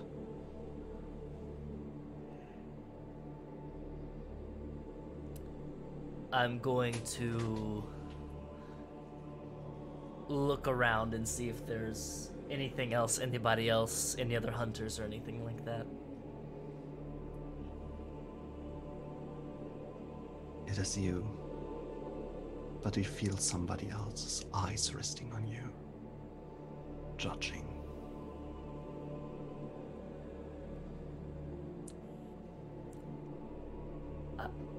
Hello? Will you just stand there and wait for it to die? No, I can handle it. I have to find it first. You don't need to be so terse. I'm waiting long enough. And Christian puts up his firearm and he pulls out a knife and starts making his way trying to find the shape.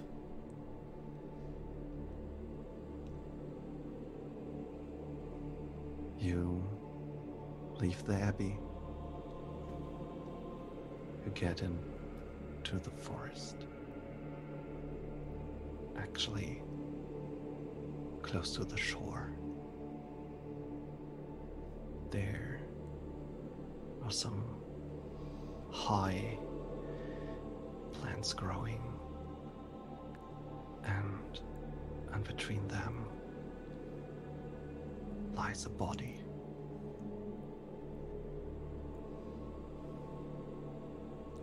The breast still heaving.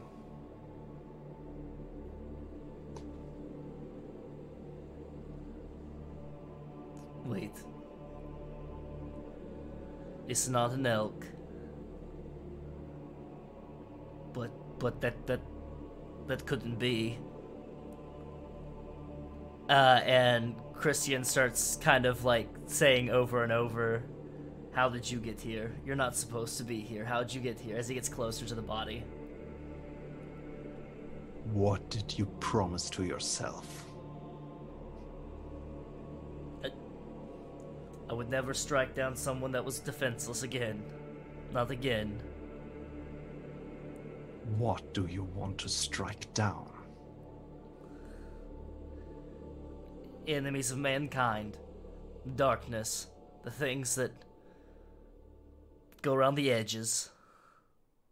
Why? To make you proud.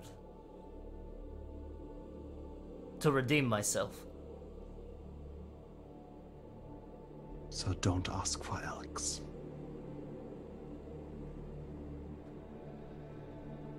Then give me monster. Here you go. And drop the knife and pull out the saber. And make my way closer to the body.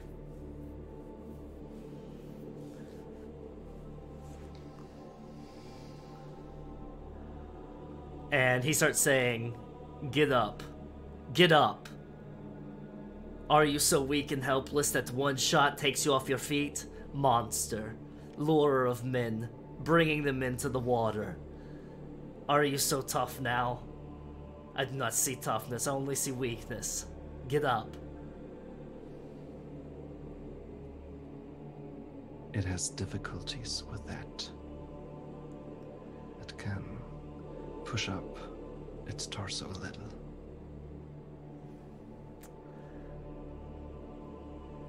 And Christian goes, "Well, maybe if you can't do it yourself, maybe I can help you." And he goes to grab it to heave it up.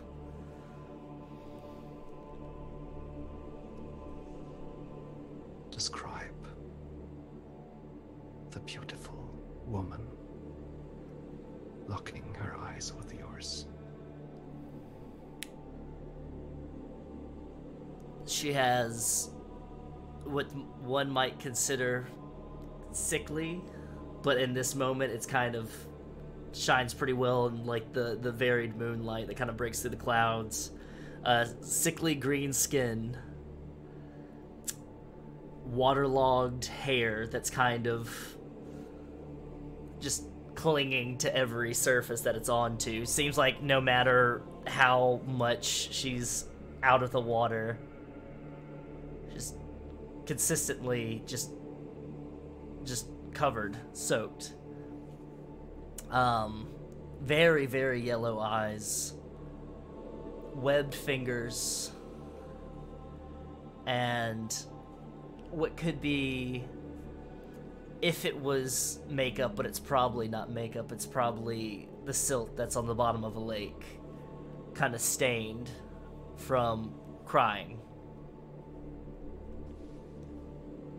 She reaches out with her hand to your face. What do you do with your saber?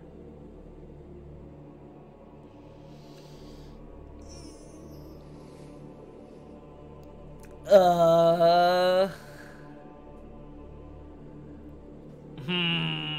you got me in a tight circle here. Okay.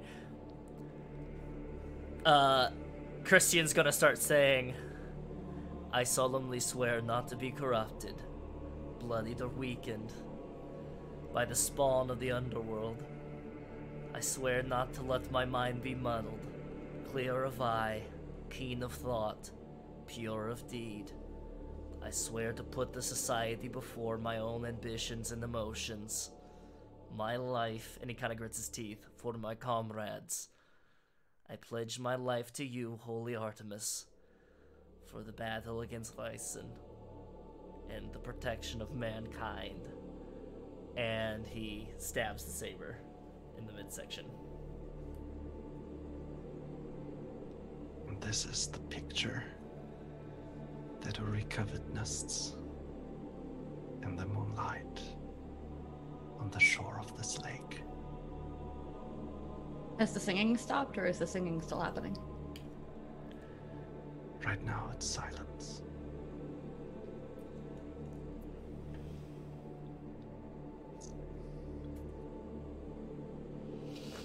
She sees him run this woman through, and she just screams. And you almost never hear her talk above a whisper, so this is like a first for you. And she just screams, "What have you done? What did you do?" Christian, the singing stopped. Christian, it stopped. It stopped and you did it. And Christian kind of like turns like quick, looks at Ulrika and goes, "Not this time. I'm not gonna let anyone down this time. Not this time. The singing, it was bad, it was awful, it must have stopped. It had to stop, and I stopped it. I did it." We were supposed to find the third voice, not silence one of the first two. Nothing but trouble.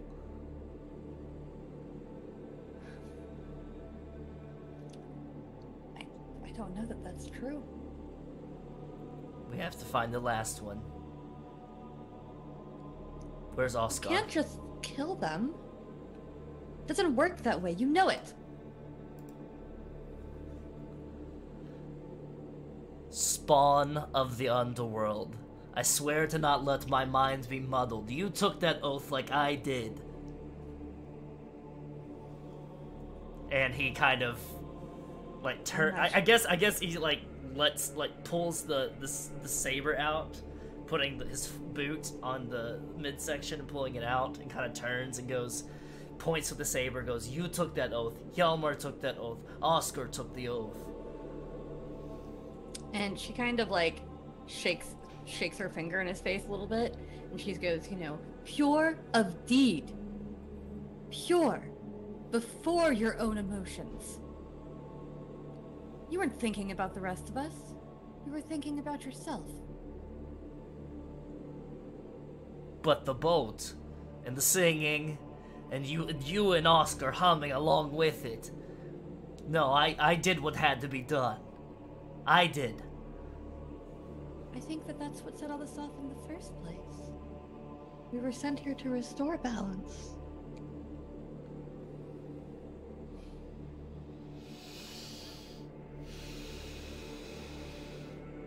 I regret nothing. and he takes the saber and like takes his arm with the uniform and he kind of cleans off the blood off of it and puts it back in the sheath. We must find Hjalmar and Oscar. Tell them the deed has been done. I have to check something first. Ulrika's gonna go sit by the entrance to the underground with the lantern and start looking at the voice document while everybody else is doing whatever they're doing. Wonderful.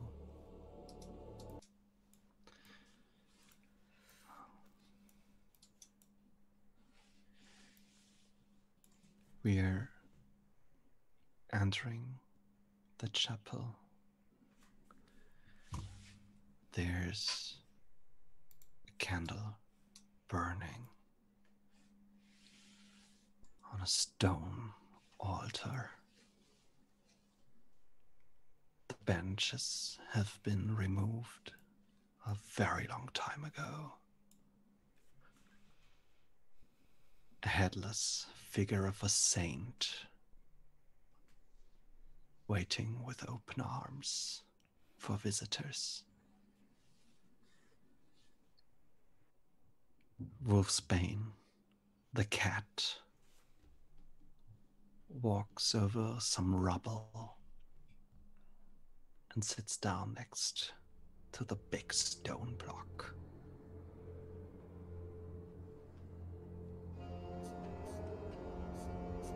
Why are you here? You shouldn't be able to be here. You are not welcome at this place. Go away. I am not. What does make you so sure of this?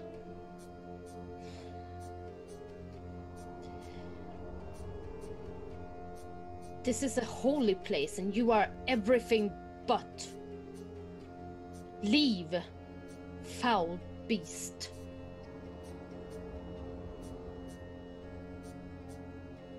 Very well. Do you think you can pull through this alone? Maybe if you leave, he will speak to me.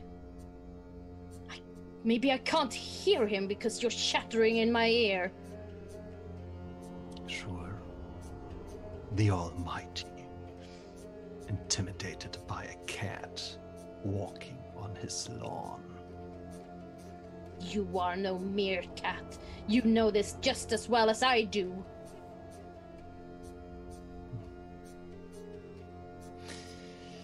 Well, finally, one theologist puts down the pen and says, "He who tempts is mightier than he who creates." I would take this as a victory. See you later. And Wolfsbane leaves.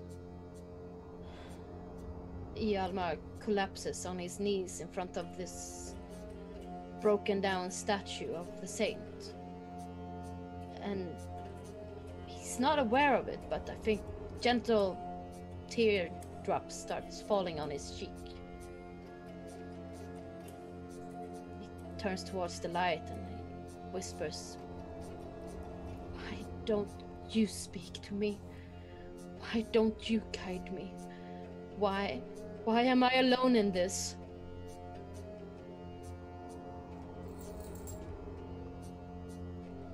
There is no voice.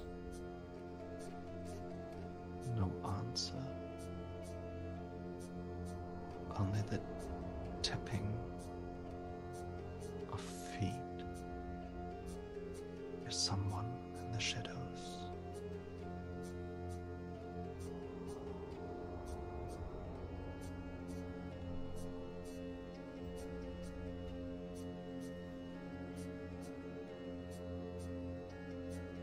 Hjalmar lets out a howl of pain and a howl of loneliness and desolation, and kind of tears his collar off and throws it after the cat into the darkness. And you notice there's no cat. There's a boy dancing in the shadows who has given in completely into the dream. You are, Oscar, on the fairground of a village far, far away in a forest. And there's a dance held to crown the summer queen. And you're dancing with a Alfie to become his king. Mm-hmm. Yeah, What does it look like? It's vigorous, and it's nonstop, and it's full body, and I think it almost shakes the ground beneath with the effort and how forceful that just the movements are, and it's almost unwieldy, almost it perhaps seems like possessed in the way this agile body just moves, feeling truly this element that he'd sort of coaxed himself from doing before, and this idea of a better name where it hadn't actually worked.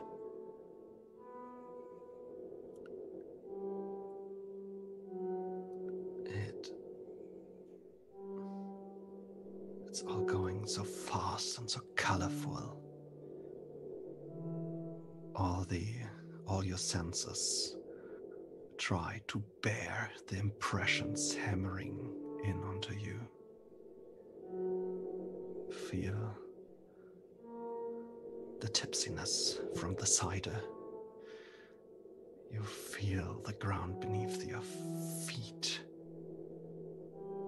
Naked feet. Cutting into them. But you know you can't stop. There's no stopping. Hjalmar. Oscar's dancing in the splinters of the church windows. Shrapnel's cutting into his feet. I stumble to my feet, almost feeling drunk as he staggers towards Oscar. Oscar! Oscar!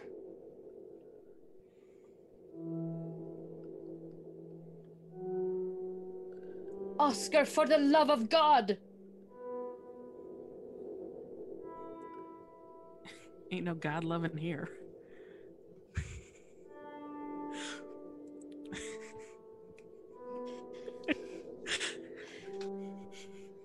And I think he keeps dancing. He knows he can't stop. He has to be the last one.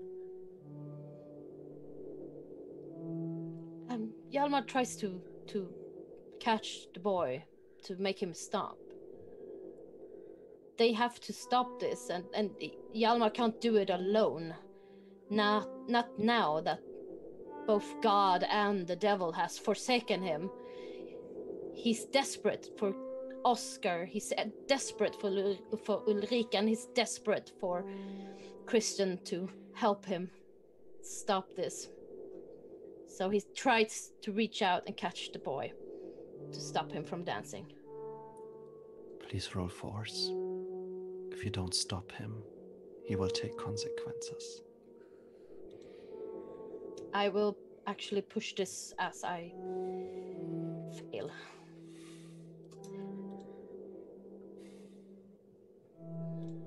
Wally. Wally! Ah! Truly blessed video. I failed. And Oscar just take a physical condition. Yeah, I think he's wounded. I think so too. Blood mingles with dust. And I take a... Mental condition. Yes. Or, no, sorry, you take a physical condition because it was a physical roll. Oh, of course. Oh, I am Wally. exhausted. What a beautiful boy.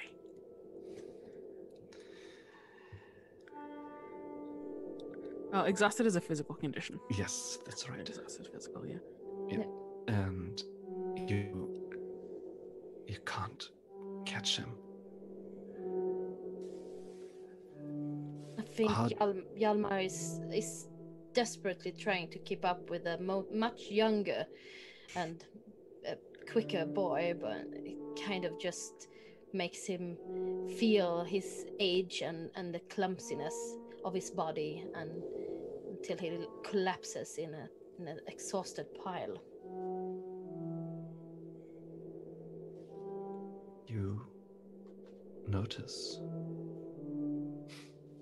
looking up to the dancing boy, that the candle is gone. Nothing radiant is in this place. There's no cat. There's only you and Oscar in dire need of your help.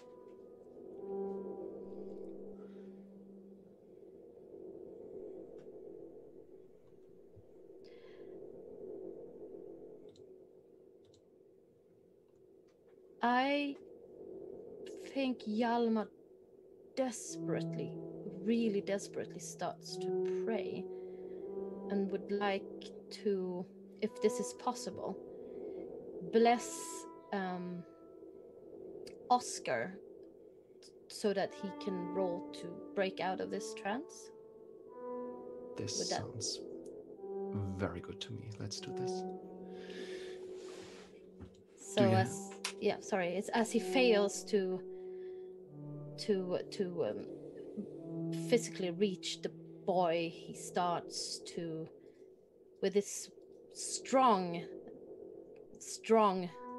the kind of voice that you use in your sermons to reach everyone, to touch everyone's soul. It starts to, Fader vår som är i himlen, helgat vare ditt namn, tillkommer ditt rike, ske din vilja så som i himmelen, så och på jorden. Vårt dagliga bröd giv oss idag, och förlåt oss våra skulder, så som och vi förlåter dem oss skyldiga är, och inled oss icke i frestelse, utan fräls oss ifrån ondo. Ty riket är ditt, och makten och härligheten i evighet. Amen. And then he places a blessing upon Oscar.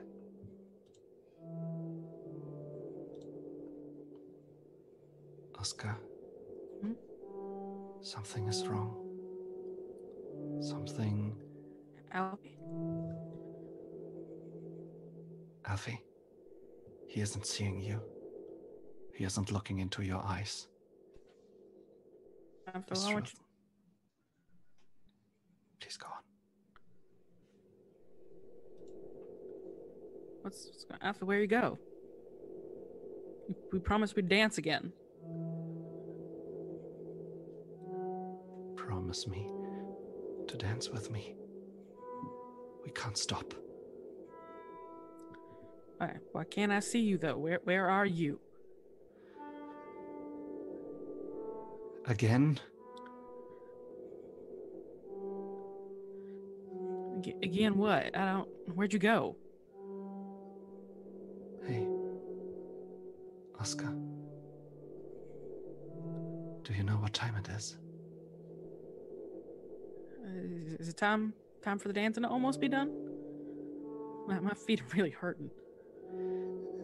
It has been a year. A year. Exactly. On the day. Tonight we dance. Will you dance with me? But you're not dancing. I don't see you. Will you come?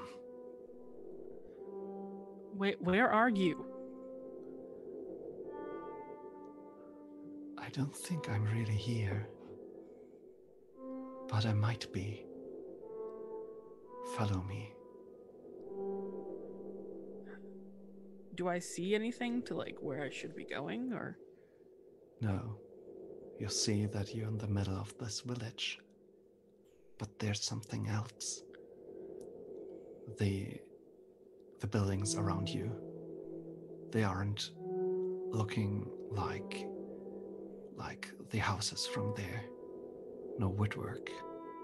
They're stone arcs, shattered windows, and somebody else is calling your name. You're in a dream.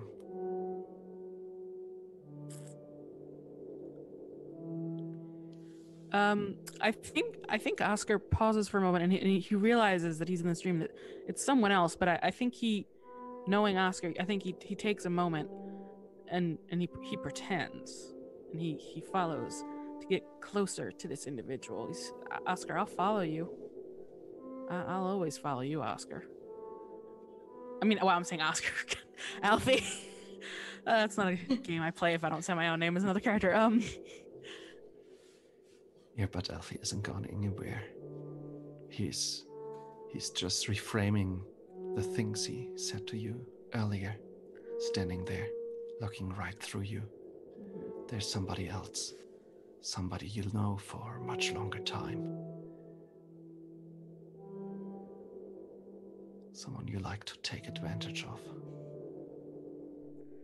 Shit. And I think Oscar just like falls out of the window. Like he stops dancing and just like straight up falls as he realizes like I got hoodwinked. Hjalmar. Oscar falls. What do you do? Is there time to reach him? Yes. I would try to break his fall. And you do. You got him. He's feeling warm.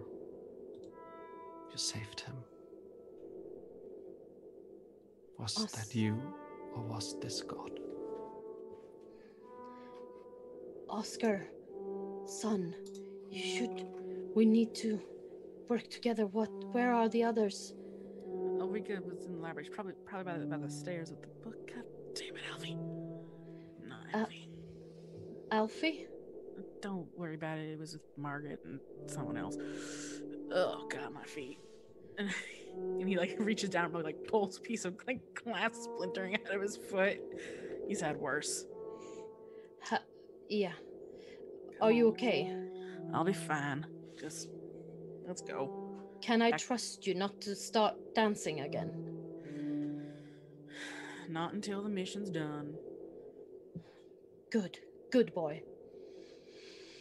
Let's go find the others. Yeah. See what trouble they are in. Mm-hmm. Yeah. You find them outside at the lake.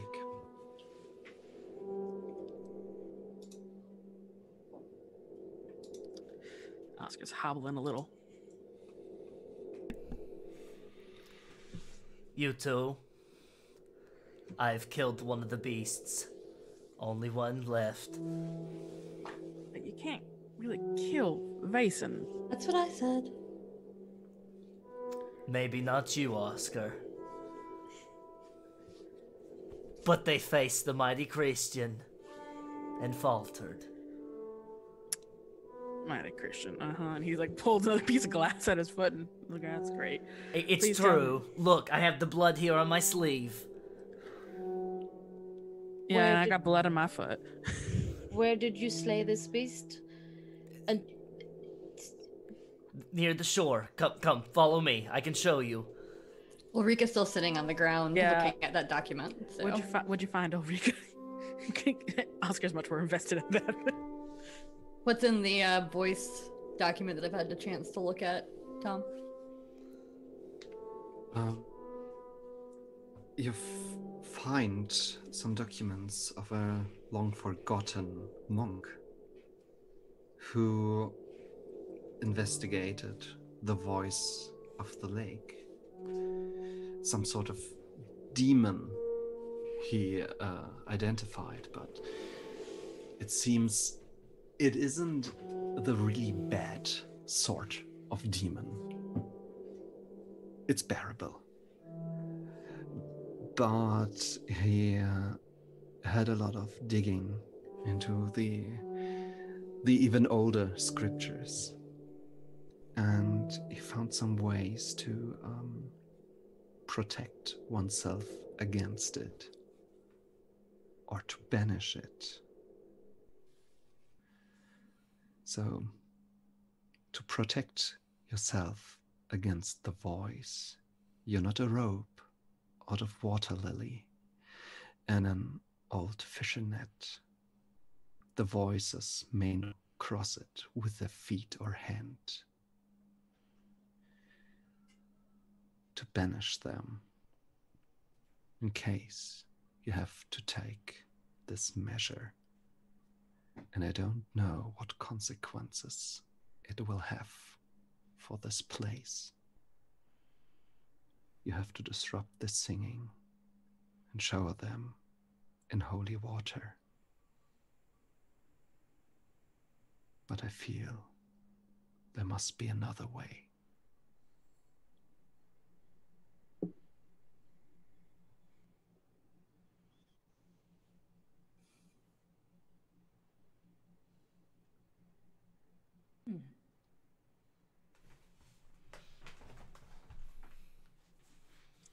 Them scribbles tell you anything?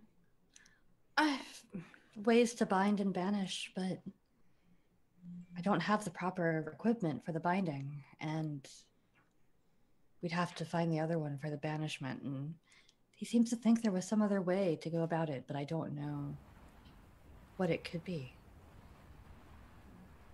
Are you sure?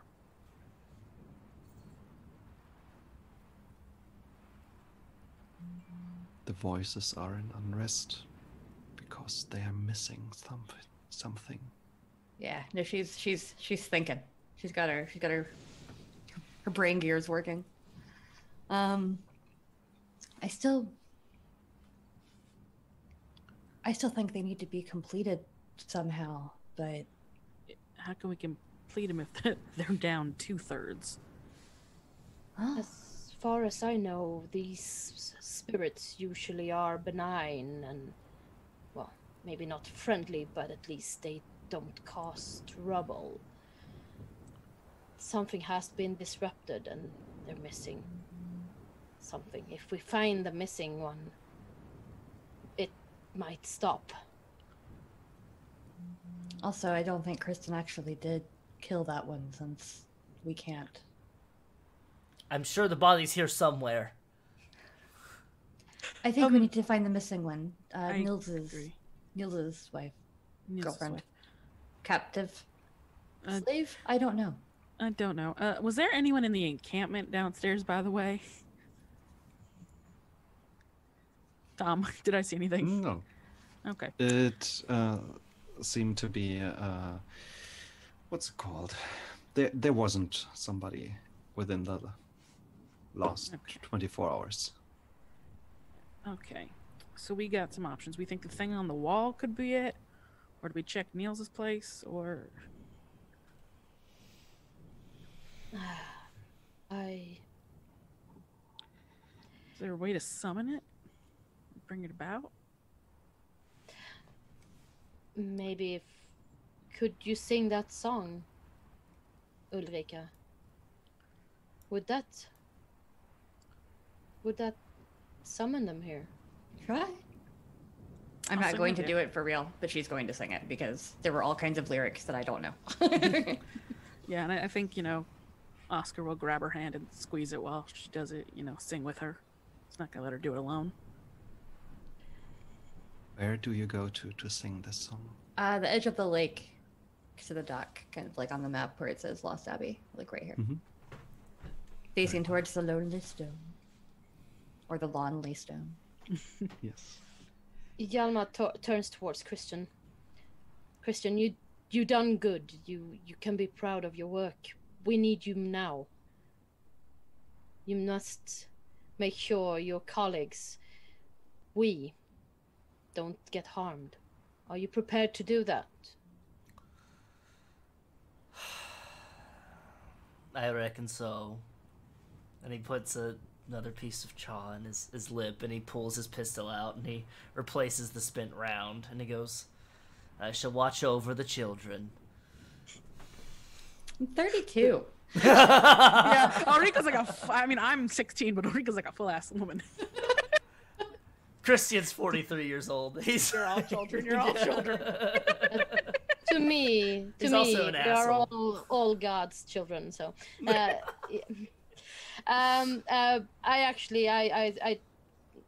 Hjalmar places a hand on your shoulder and like give you a encouraging squeeze, and says, "It's good to know we can always trust you, Christian." And we'll Sorry, go ahead. And we'll take care of this with your guidance. We'll do it together.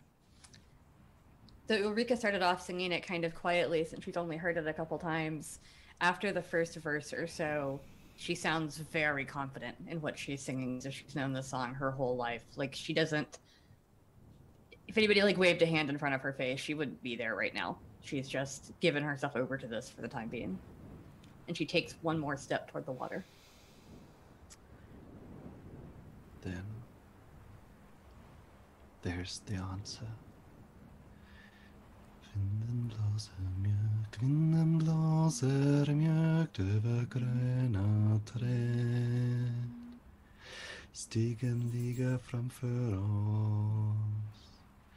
Den leder till den oss som vattnet skummar från. En tystnad flyr från oss på vägen framåt. Och det gav den ett namn. Det namn gav den Belladon.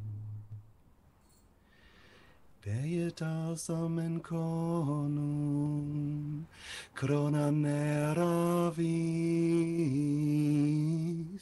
ett och full av blommor.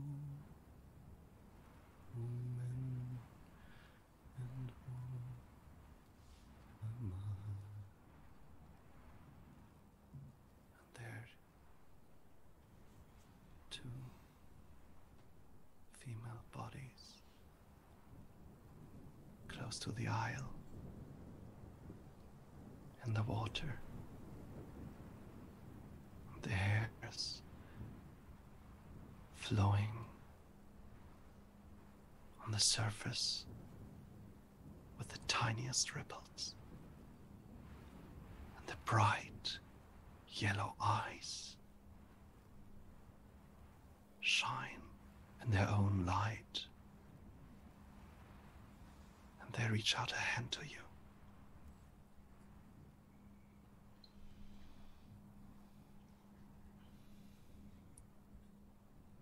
Ulrika starts to reach out her hand, and then she pauses for a second and says, "Where's your sister? What happened to her?"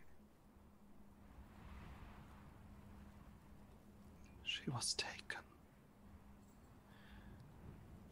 Is she? Do you know if she lives? Can we bring her back?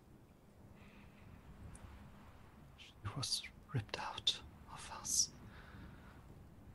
taken away by force and sorcery. We know the place. What place? We'll bring her back to you.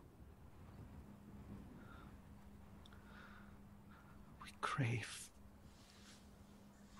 a presence. Can you feel it? I can feel it. I know that craving too, but this isn't gonna make it better. You're just gonna want more. Where do you feel your sister? Is she in the tavern?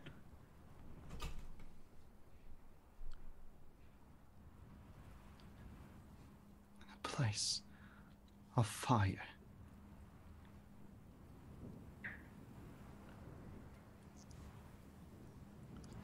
Bound to a dead tree.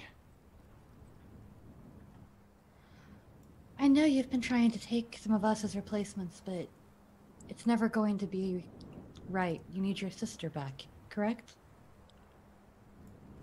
And where do you belong to? I don't know, but I don't think it's here.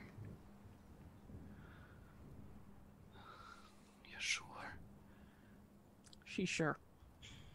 Oscar like puts his own hand out towards her and just laces his fingers with hers. And anyone who looks at Ulrika can tell that she is definitely not sure.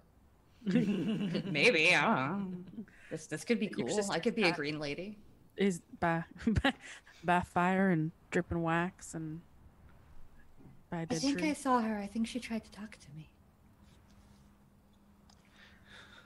That might have been her. And you can join too. You will be accepted, welcomed, Well, she's loved. She's already loved and accepted somewhere else. And like Oscar's like taking the linked hand and like trying to pull her back towards shore a little. You can tell she wants to go, but she's like, no, we have to finish the job first. So she kind of like looks at her else. She goes, we have to go back. Can't get your sister if we don't go back. Gotta get your sister. Ow, shit, my feet. Christian's going to make his way towards the boat and say, we can do this for you. Will you sing with us on the way back? Yes. Also, which one of you pretended to be Alfie? No one is pretending. We are only showing appreciation. Giving you what you long for.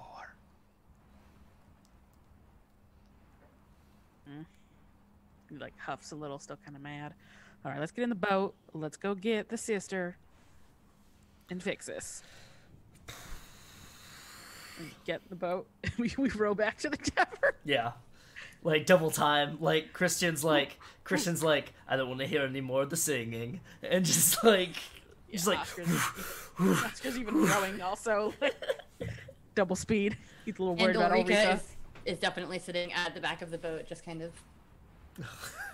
God, Oscar keeps just like looking back at her, making sure she's still there, kind of worried. Let's make this short. You return to the tavern. You get over to the fish. No reaction from anyone in here. They are all entranced. Some of them are actually standing up. And you have this feeling they will walk over to the lake. You find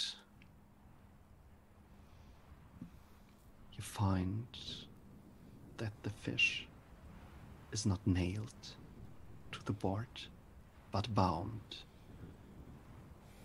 by a very strange kind of thread. Like fishing line and lilies. Yes. Ah, son of a bitch. Oscar's like, this is gross. This is really gross. And he just like takes out his knife and starts like cutting the fishing line. If anybody here needs to protect themselves from the singing, that's the way to do it. But it's not right to bind away 1/3 of them. It's not right to break up a family. On the back of the board, there's an inscription. For what you have done to me. Oh, that asshole Nielsen. I bet he did that. You return the fish to the lake. Got your sister. All you can hear is Vinden blåser mjölk, vinden blåser mjölk. And this is the end of the game. I thank you very much. very nice. Very nice. Oh, Wow. that's great. To be clear, Oscar does find the old man and then you dance. He does. Okay. I was just thinking, I'm like, man, I can like see Ulrika's like whole trajectory now, where she follows this, sheet that she has to go find her family and find her real name, and whether or not she does at some point when she's a little older, she comes back and just walks into the water, Oh never my to be God. seen Oh again. my Oscar God, would be oh. devastated. Well, no, it's like 30 years. 30 years. I Still, get yeah. goosebumps. In 30 years, yeah. Oh. Oscar might not, Long-term yeah. goals. Yeah.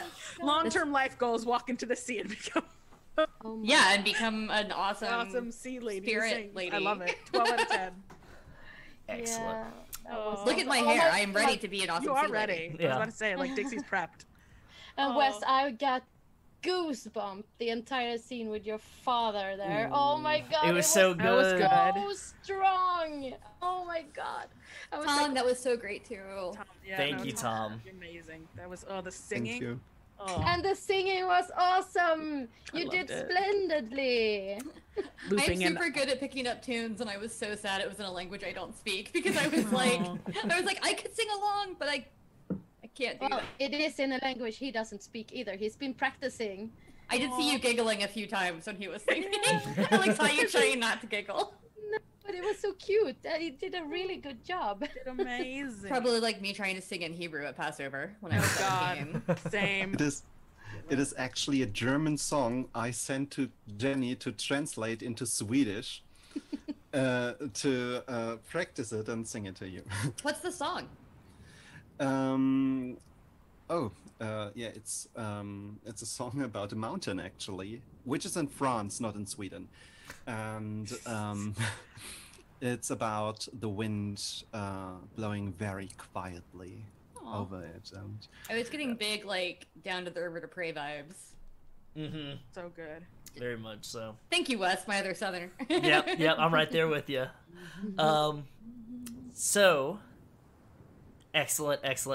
If you want to play Vaesen yourself, then you can go to Free League's website. You can pick it up, the physical copy, and all the accoutrement that comes with it.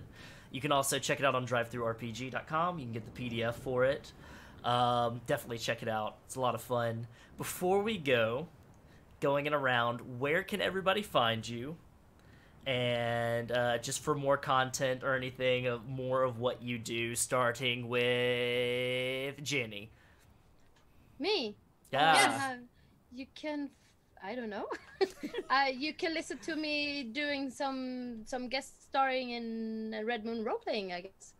But that's basically all I do, other than play role-playing games. You don't have a Twitter or anything? Like, no social media? Oh, yeah, I do. I do have a Twitter. It's called Spel Mamma, which is gaming mom. You could say gaming mom, yeah. Spel Mamma. So that's my Twitter tag. And I'm not that big on social media, but of course, if anyone give me a holler, I will holler back, of course. So Excellent. I think, yeah. All right, and Dixie. You can find me most places on social media at Dixie Cyanide, and now I have to stop myself from saying you can find us at theonyxpath.com because like, every time I always start rolling into the end of the podcast. You can hear me every week on the Onyx Pathcast, where we talk about sometimes our games and sometimes random bullshit. We have an episode coming up where we just talked about video games and stuff we've been playing, so who knows. You can see me here fairly often, including on the 13th. I'm doing an interview with Gehenna Gaming. All next weekend, you can see me and a bunch of us at Save Against Fear Online Con, which I really encourage everyone to come to. A lot of fundraisers for good causes. Save Against Fear is super cool in that it's with the Bodana group, and they blend gaming and therapy.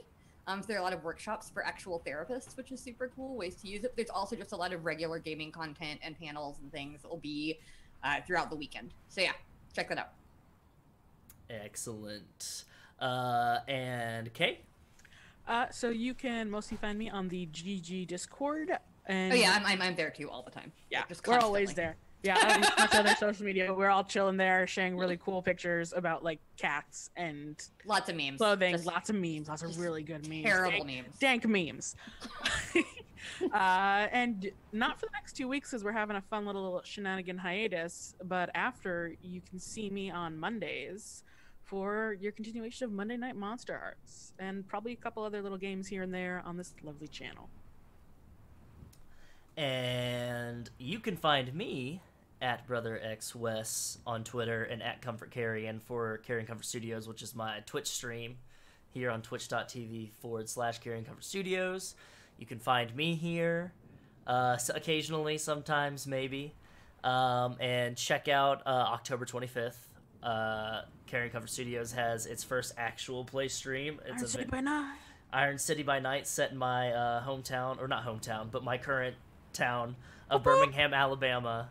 And it's starring Ravnos from Gehenna Gaming, Aid from Gehenna Gaming and Gehenna Valley, Ellie Collins from ATL by Night, and a close personal friend of mine, Kevin, the one janitor Peterson. It's his first time. So go ahead and check that out, October 25th, 7 p.m. Central. That's the weekend before Halloween, and it is on a Sunday. So I hope to see you there. And last but certainly not least, our master storyteller, Tom, take it away. Where can everybody find you and all the dope stuff that you do? You can read me blubbering about the stuff I do on Twitter at Tom Murr, with that's German, TOMMURR, and then the number 2, because my name was already taken. I dare you. How dare! Dare you. And there I am talking about my tiny YouTube channel, Story Maze. They're really amazing. Hear me doing some they come from beneath the sea audio drama stuff and changeling fan fiction and story fairy tale readings and stuff like this. So The fairy tales are so good, y'all. I fall asleep to them at night. They're great. Listen to them. They say they put you to sleep. That's not very nice. Go ahead and say we'll have a mod or somebody drop a link there. Do go Yes. subscribe to that channel. It is excellent content, and if you were entranced with Tom's excellent voice like I was during this whole one shot, then you can definitely check out more of that awesome content. For Gehenna Gaming, you can check us out here, give a follow, subscribe, all that good stuff. At Gehenna Gaming on Twitter, at Gehenna Gaming on Instagram. You can find the Gehenna Gaming Discord. There's links dropping as I'm speaking right now, hopefully. There's merch on Threadless. There's so much great content. I know for a fact here it's Saturday, so Sunday, I believe, is Wrath and Glory, maybe? If not, it's Forbidden Lands. It's one of the two. Something's happening tomorrow. Wrath and Glory. Wrath and Glory. Monday, there's a one-shot. A one-shot of Seasons by Stephanie, our wonderful Queen of the Fae, is giving us in that more too. Fae magic. And the lovely Dixie will be there, which means it is definite watch. And then Tuesday, I think, is I guess it's either an interview or it's something else. And Wednesday, then we've got Worlds and Crafts. Wednesday we've got Worlds and Crafts with Bran.